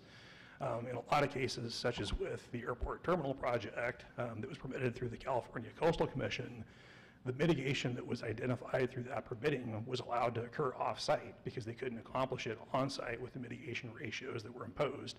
So again, with this bill basically requiring that the mitigation happen within the project area, it would really make a lot of those sort of projects impossible. I do reference last chance grade in the letter as an example of where this mitigation could be an issue if it's required to be on-site. So that's AB 001. It is opposed by RCRC and CSAC, and I have a letter of opposition in the board packet for your consideration. The second bill is AB 1717. This is another measure that's been introduced, passed in the Assembly, is now in committee in the Senate, and this has to do with the definitions under public works projects to include fuel reduction. So we know that fuel reduction is going to be a big topic, probably for the foreseeable future here in California with getting fuels out of the forests. This public works definition being expanded would have the effect of driving up the cost of conducting those sort of activities through prevailing wage requirements and things like that. So this is another bill where RCRC is opposed. CSAC had it in a watch position, but from the county's perspective, with the need to do fuel reduction projects and the cost that this would create in conducting those projects, we've suggested that a letter of opposition be submitted. AB 1944 is another bill that is passed in the Assembly. It's in committee at the Senate. This was actually requested by Vice Chair Short as a result of the city agendizing it and weighing in on it. This ties into the Brown Act and public meetings and how virtual participation can be provided for board members and council members. Under AB 361, there were some provisions created that created a little bit of latitude for participation electronically, but there were some strings attached. And so what this bill would do would be to create a little more latitude for participation virtually, and as well as participation for the public, so it benefits the board members and the public. It is supported by RCRC and CSAC, and so we've drafted just a very brief letter of support indicating the board's support on AB 1944. AB 2237 is another bill that was passed in the Assembly and is now in committee. This was brought to our attention from Ms. Layton of the Transportation Commission. She recommended that the board weigh in on this. I understand the Transportation Commission doesn't directly engage in lobby efforts on legislation, but she did request that the board take this issue up. This bill would essentially create limitations on programming of transportation projects that would create added vehicle miles traveled. And so as a way to address the vehicle miles traveled issue, what we've suggested in the letter, which was based on some RC and CSAC language, had to do with deferring to local transportation planning processes where you can effectively accomplish the same goal, which is reducing greenhouse gases through vehicle miles traveled. So it's a fairly simple letter. Tamara actually did send me a more, I would say, robust letter that I'd be happy to swap, board letterhead if the board was inclined to do that. I think in spirit and in tone, it's exactly the same. It just includes some additional details that would, maybe have some weight with the decision makers. So happy to send the letter that's in your board packet, or we could go with the recommended letter from the Transportation Commission Director if you're inclined to do that. And then the last bill, which I'll just briefly mention because we already talked about it, is the Care Court legislation. You have the letter, you just approved it. I think for all the reasons that were stated, it's a great idea. It just needs some additional consideration. So those are the bills we've kind of highlighted as your June update focus. If there's any additional bills that you guys are aware of kind of working the way through, please let me know. I'm happy to take a look at it and bring that back forward. Outstanding, Randy. Thank you very much. Do you have any comments from the board about Randy's presentation? Any of the letters? None. Do we have any Make public? a motion. Oh, well, thank you for that motion. Do we have a second? I'll second it. Good deal. Is there any public comment on the legislative update? Anybody online? I don't have any online. Thank you. Could you pull the vote then, please? Supervisor Howard? Yes. Supervisor Starkey? Yes. Supervisor Maston? Yes. Vice Chair Short? Yes, thank you very much. I believe we're on our last item of the day. She's nodding her head. I did it right. Item number 35, adopt a resolution of the Del Norte County Board of Supervisors committing to fund a share of the Tri-Agency Economic Development Authority debt to USDA, and two, direct staff to include $35,000 in the proposed budget as a contribution to Tri-Agency as requested by the Tri-Agency Economic Development Authority. Do you have any comments from the board on this item? I do. You can go right ahead. Alrighty. So I noticed that we're still using the same formula as that we've used in the past. When we were here in January, I believe it was Supervisor Hemmingson that suggested, and there was some consensus that we go back and see if we couldn't negotiate with the city and the harbor. Can you walk me through what happened there? When we entertained the idea that the city yielded more benefit from the actions of the Tri-Agency, it was agreed, but the board, the majority of the board, agreed that that should be applied to any business that Tri-Agency takes up in the future. The past debt, they didn't think was fair to change the formula as it applies to the past debt. And that's what we're trying to do here, is just pay off the outstanding debt. So that's how that conversation went. Okay, and just to remind me that the board is made up of 2 county members, 2 city members, and 2 harbor members. Yes, that's correct. And that board decided that we should stick with the old formulas. As it is applied to the past debt, yes, that's Okay. correct. And then has this gone back to the city? Has the city agreed to pay their 20%? I watch all the city council meetings, but Yeah, I I don't was gonna recall say, seeing it, but. I don't think they brought it up yet. Okay. Okay, so I just want to point out, though, that I pulled the revenues, and I understand that's what your board wants to do, but I hope you understand that me being on this board, I protect the county's interest. So I just want to make sure I point out again that in TOT taxes alone, in the past 5 years, the city has out-earned us by 50% in most times. Just TOT, they made 62% last year, we made 31%. In sales tax, they out-earn us by 15%. They've made 57% more sales tax, or of the total sales tax, and we made 43%. In total revenues over the past 5 years, They make 60% of the total revenues, and we make about 38. So as a sitting board member on this for the county, I'm opposed to this breakdown of this formula. My other question is, the money that was in the bank, the $115,000, when we were here in January, that money was in the bank. What's to become of that? Is that going to be paid towards the 283?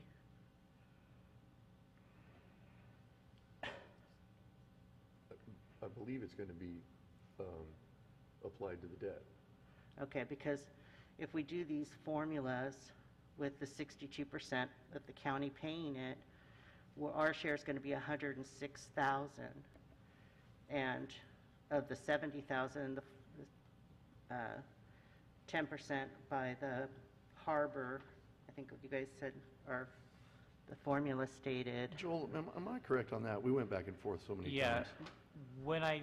My understanding from the last board meeting was that we did the calculation without including that money. Okay. And so that's what my math here is I apologize for not including the 100 and about 20,000 that's in the bank. All right, what would become of that money? That would be future operating expenses for whatever the agency ends up doing Okay. in the future. And then in 2018, the tri-agency, and I forgive me if my dates are wrong, but sent that rolling loan pledge to the EDC. And as everybody should know, the EDC is currently under investigation. If the EDC gets dissolved and somehow that money, does that money come back to us, those rolling loan funds? Come back to the tri-agency, I should say? They're two different agencies, so I would guess that it would not happen. Yeah, because So- I believe in 2018, we told the USDA that tri-agency was going to dissolve, but they didn't, because we couldn't, because we still can't, had the yeah. debt. Exactly. So when this debt is paid, is it the intention to honor that commitment that we're going to dissolve the tri-agency? We've never told the USDA we'd dissolve tri-agency. Okay. That's never been stated. That was a condition that they wanted to impose out of their Washington DC office. The California director never had such a desire to see tri-agency dissolve. They have a desire to see the debt cleared. Okay, all right, because I read it in a letter, so I apologize. I took it to be truthful. So USDA is expecting a proposal from us, from tri-agency. So, we still need to make the case, and my understanding is that dissolving would not be part of that proposal. It would Okay. be the intention of continuing.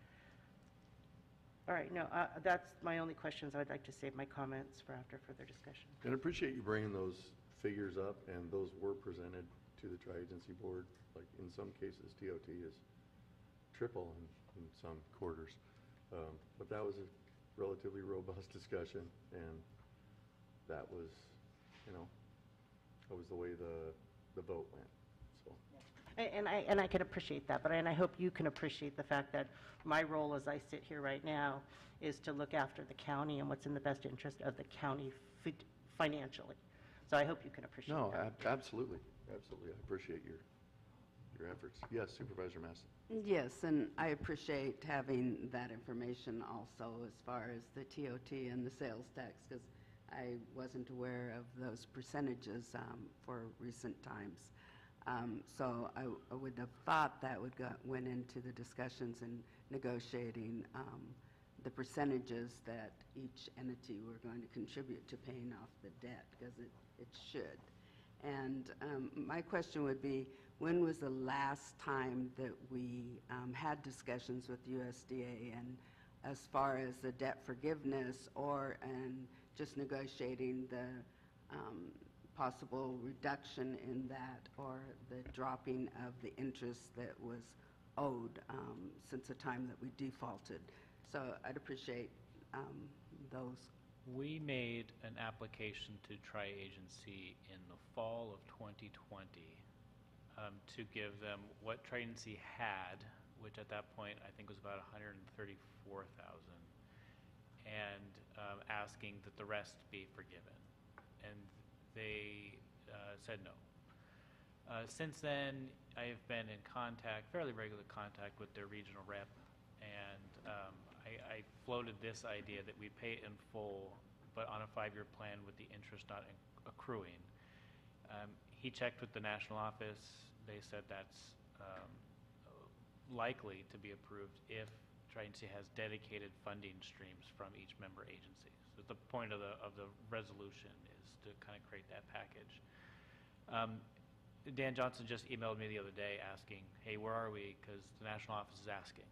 They seem like they really want to do this time, which has always kind of been an impediment. They haven't really been interested in the compromise, but this one seems like might be a go. It's my understanding that occasion back in 2020, we sent them a check. They just didn't respond. The check never went anywhere. It died on their desk. But there'd been multiple, I mean, you asked for the most recent time, Yes, but there's I been did. so many times we've attempted it.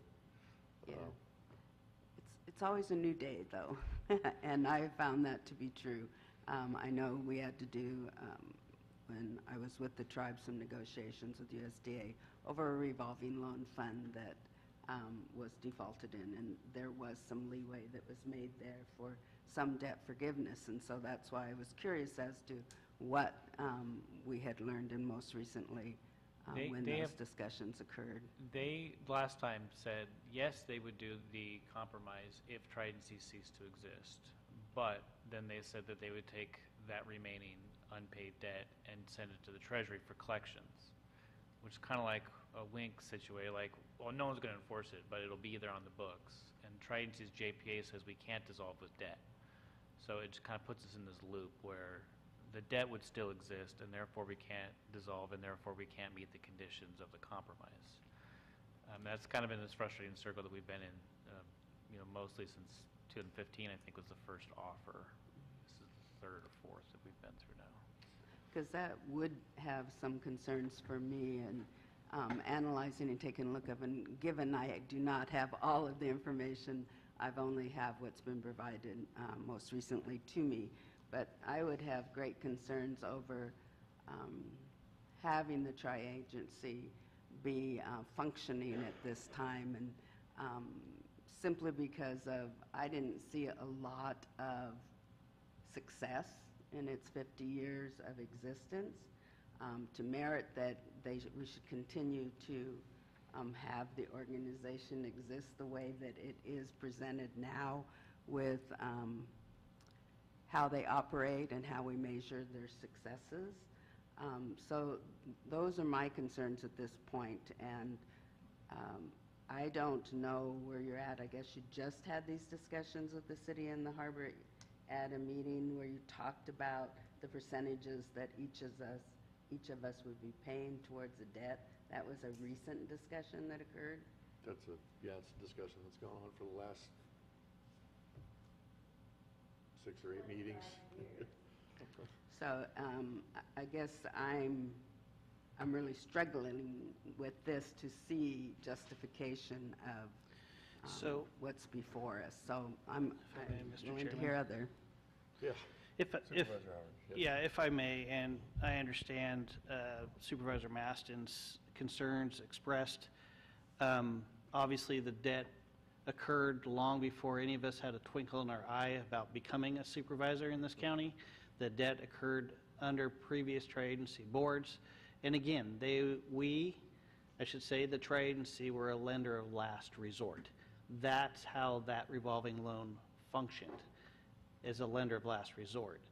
Unfortunately, some of the earlier loans that tri-agency made were not collateralized, and tri-agency, when those loans defaulted, was left holding the bag. We're now in a position, and have been essentially since tri-agency went into default, to pay back as a member agency that debt to the USDA.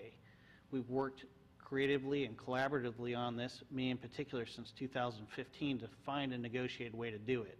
But there's been literally no willingness on a national level, with my several trips to DC, to have that debt dissolved, even though there's language within the congressional docket that allows for that to occur, as very well lined out in multiple letters to USDA by Joel Campbell Blair's predecessor, Elizabeth. So we've done everything we can, but today before us on this agenda is literally to address the debt. And I appreciate Supervisor Starkey's concerns with how the debt is split up between the member agencies.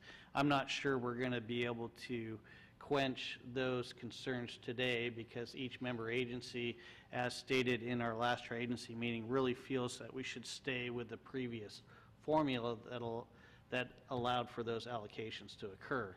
So our contribution to resolve this debt, as we are negotiating with USDA to dissolve these debts over a 5-year period, our contribution would be in that $35,000 and change range per year for the next 5 years. So I guess what I'm trying to gauge, Supervisor Maston, is that with your current level of knowledge on this subject, do you need more time to talk about this? And I would say yes, and I would like to see yes, because I don't want to improve this debt plan and think that tri-agency is going to be in existence during those 5 years and that there is X amount of money in the bank that could go towards the debt. And so I want the time for clarification on tri-agency and what tri-agency is going to be able to do in that 5-year time span of operation during this repayment. And does it make sense to, and do we have funds to pay it off up front and dissolve the agency? So that's what I need to know more about in order to. Yeah, and at least what I'm hearing from you right now is that you have a belief based on your current knowledge of tri-agency that it should be dissolved. And you've expressed on the dais here today that you believe they've done nothing for this community over the last 50 years. I would beg of you to at least do some research about what they have done, because the majority of the position we have been placed here economically within Delaware County, a lot of those efforts were led by that agency. So I know this is not the topic for our agenda today. It's literally basically taking care of this debt service so the agency could function, but we as a Board of Supervisors, maybe at a future time, for your edification, could at least discuss the previous role tri-agency played in economic development in this community and the role that they'd like to get back to playing if we're not going to have an economic development arm in this community, which is desperately needed, and more importantly, a focus of any government organization.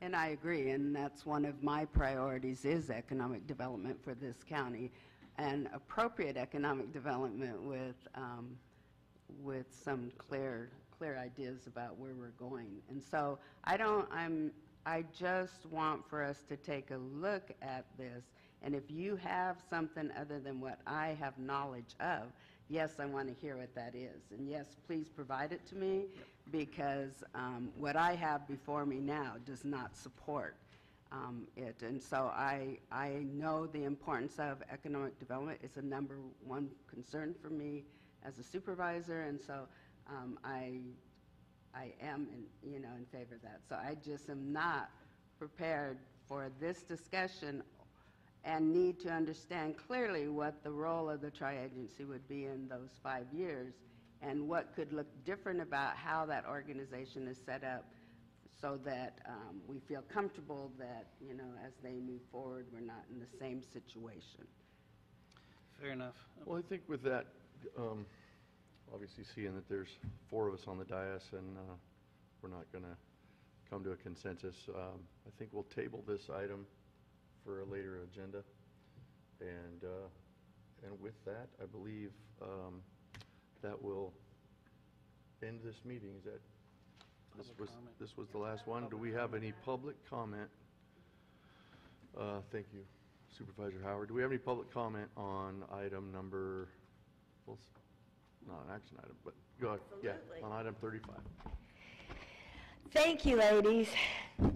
Seems like you understand what it means to hold the money in the purse, okay? Because these gentlemen here, I do not understand why taxpayers have to pay that debt that they did not create. The people that created it aren't held accountable or responsible. No. And she is right to say that this is a failed agency for 25, 50 years. The paperwork supports that. It's a failed agency because nobody that was sitting down there, wherever that place was, knew what they were doing. And they were called on it. So it's not ever going to change. Never going to change. Let it go. What is the Del Norte Economic Development Corporation? What is that? Is that not for getting jobs created? Or does it have to be just the tri-agency? Because you guys are failures in that department. And I don't understand how come you're allowed to vote on it, because I would think that's a conflict, that you sit on the tri-agency. Of course you want the tri-agency. Anyway, no, thank you. Thank you, Sue, and thank you, Valerie, for caring about the money. We're at the beginning of a major recession, none that we've never, ever experienced in our lifetime. And when the heartland reaches $5 a gallon for gas, it's only a matter of time for this country to shut down. And it's shutting down fast. And I think you should hold on to that money. I don't think you should be pissing it away on a tri-agency that's never proven to be functional to begin with. Thank you.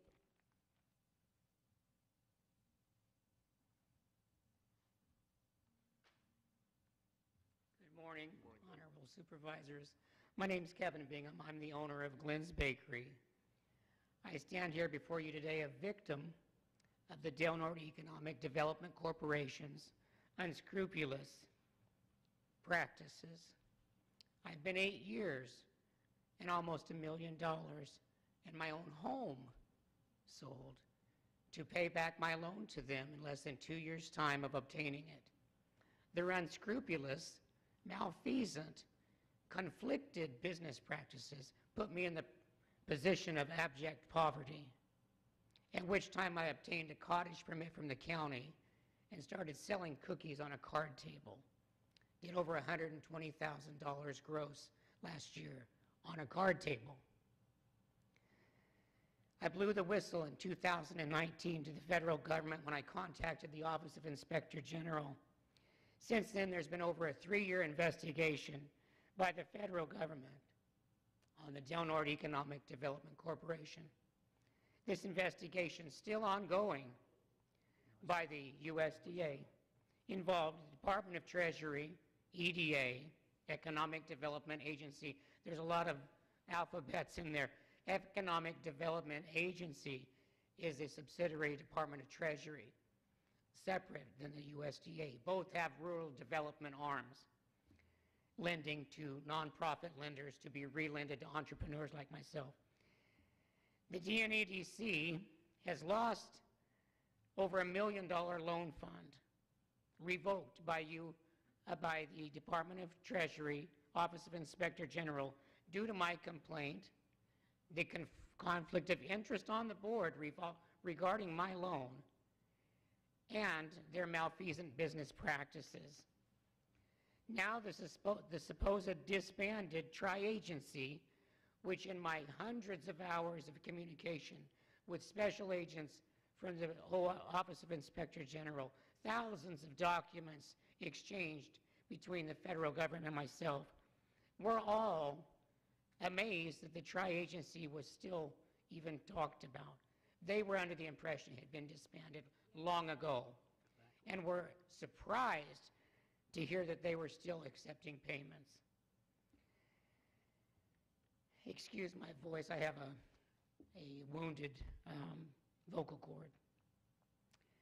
The federal investigation has also been looking at tri-agency ongoing, and certain members of the community that, and for lack of a better word, are lobbying for the tri-agency to be rebirthed. Supervisors who sit on the board of the tri-agency are now voting to pay off private individuals' debt in hopes of getting more federal funding. This is another measure of conflict of interest, and I hear that County Council feels otherwise. Interestingly, Autumn Luna, that was formerly counsel for DNEDC, felt that my conflict of interest was also non-existent. Federal investigators found otherwise. Why should taxpayers pay off private debt? Where will this end? Are you going to pay off my USDA loan? I owe $48,000 that is under investigation now. Are you willing to pay off mine? Where's that going to end? This action will place Del Norte County in a position of liability. These sources of funding, you say you need an economic development branch. These sources are already available at no cost to the county. No cost for legal, no cost for staffing through the Arcadia Economic Development Corporation that I have a very close relationship with. They have the same sources, USDA, EDA, Department of Treasury, and a host of other sources of funding for entrepreneurs that are earmarked only for Del Norte County. They have a full-time office here now in the SBDC location. Funding, and they've already funded several loans here. So why duplicate those sources of funding when it's going to cost us taxpayers' money? That $100,000 should be paid towards the debt that's existing. And why should we pay to staff an office to duplicate sources that are already available for free to entrepreneurs here in Del Norte County? Excuse my exuberance, but it's been 8 years of hell for me. Hell. I couldn't figure out what was going on. Why would they treat me so poorly when I had paid off most of my loan in 2 years' time? Come to find out, one of the board members was in a huge conflict of interest and killed my project. As to quote Frank Westbecker of EDA, it is obvious to the federal government what happened to me. This makes me... Your time's expired. Please wrap it up. This makes me question why certain individuals want to rebirth this previously funked tri-agency, which was a predecessor of the Economic Development Agency. Anyways, I feel this is going to put the county in the crosshairs of this ongoing federal investigation. I feel that it's a wrong use of funds, and I feel like that this needs to be put to bed. This malfeasance, this unethical business practices using federal dollars needs to be put to bed, and use another group, the Arcata group, that is an honest above-board group, not to imply any wrongdoing on the supervisors here. You weren't even involved then with the tri-agency, I don't believe. But I am a victim standing before you, and I speak out in fear of retaliation here today. My investigation is still ongoing. So I thank you so much for hearing me. God bless you, and thank you for your time. Appreciate your comments. Thank you. Vice Chair, I do have somebody online. Very good. Go ahead. Brandon, you are on. Hello. Yes, another discussion that's been ongoing, and no one wants to take accountability. Of course, we have to pay our debts, but it's easy to pay a debt when you use other people's money. I wish we had this discussion more lively about how we spend money and spend tax dollars. And I was disheartened when Supervisor Howard was critical of Ms. Maston and thinking that you do or don't know what she knows. She's very arrogant. Sorry to see that in our leadership. You've been overseeing this loan for quite a while and nothing's happened. Almost sounds like you spent more money looking into it than actually fixing it. So I'd just like to see government work for the people, not government work for more government. Thank you. Thank you, Brandon, for your comment. Vice Chair, that was it. That is it. Any other public comments in the room?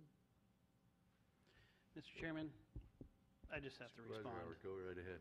Yes, you're right. I have been looking into fixing this more than I've actually been looking to do solid economic development work here in this county. That's all I've done is focus on relieving this debt service. Since 2015, relieving this debt. Yes, there are previous board members. I wasn't on that board. You weren't on that board. Valerie, Sue, you guys weren't on that board. But those loans were made, they were committed to by the tri-agency and backed. We were a member agency of that. I'd like to get back to the business of economic development in Del Norte County. Most importantly, this agency was set up to do that as a member agency of the city, the county, and the harbor. It is not with EDC, the Del Norte Economic Development Committee. It's not. We're not anything to do with that. I want to be clear. Well, the last presentation you heard, there's no relationship there. We are trying to clear up Tri-Agency's piece of this, and hopefully someday we'll get to the point where we can clear up Tri-Agency's piece of this as a lender of last resort through the USDA's revolving loan fund, which in this case, business owners, entrepreneurs took the risk, similar to what you just heard, took the risk. Tri-Agency was willing to back that risk with federal dollars. There was a program in place to relieve that debt, but the feds didn't want to let it go. In this case, our county and our member agencies are left holding the bag. So hopefully someday we could get to the point, once the facts are out there, to relieve this debt as one of the member agencies of Tri-Agency. Well, and if I could, Chair. Go right ahead, Pam. So there is that investigation that is unrelated to the Tri-Agency, but I think maybe we should just wait until that investigation comes out and is concluded to make sure that there is no crossover or lingering information. So perhaps we need to wait until that investigation is concluded. In my talks with OIG, there is no correlation with EDC and Tri-Agency, and they said Tri-Agency was not being considered as any subject or any And part that's of the interesting, investigation. because when I've talked with the OIG, they can't give any information because it's a pending report. I mean, and because I asked for a FOIA, I'm sorry, but I did. I don't know. So. I talked to the investigator. I asked him specifically.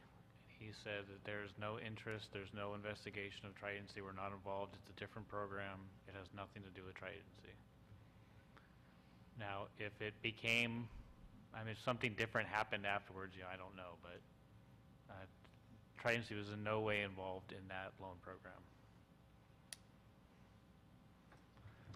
It's, again, and we'll revisit this, thank you for tabling this for another discussion, Chair, but again, we do have a willing partner with USDA to help us figure out how to settle this debt. Hopefully we'll consider that in the future.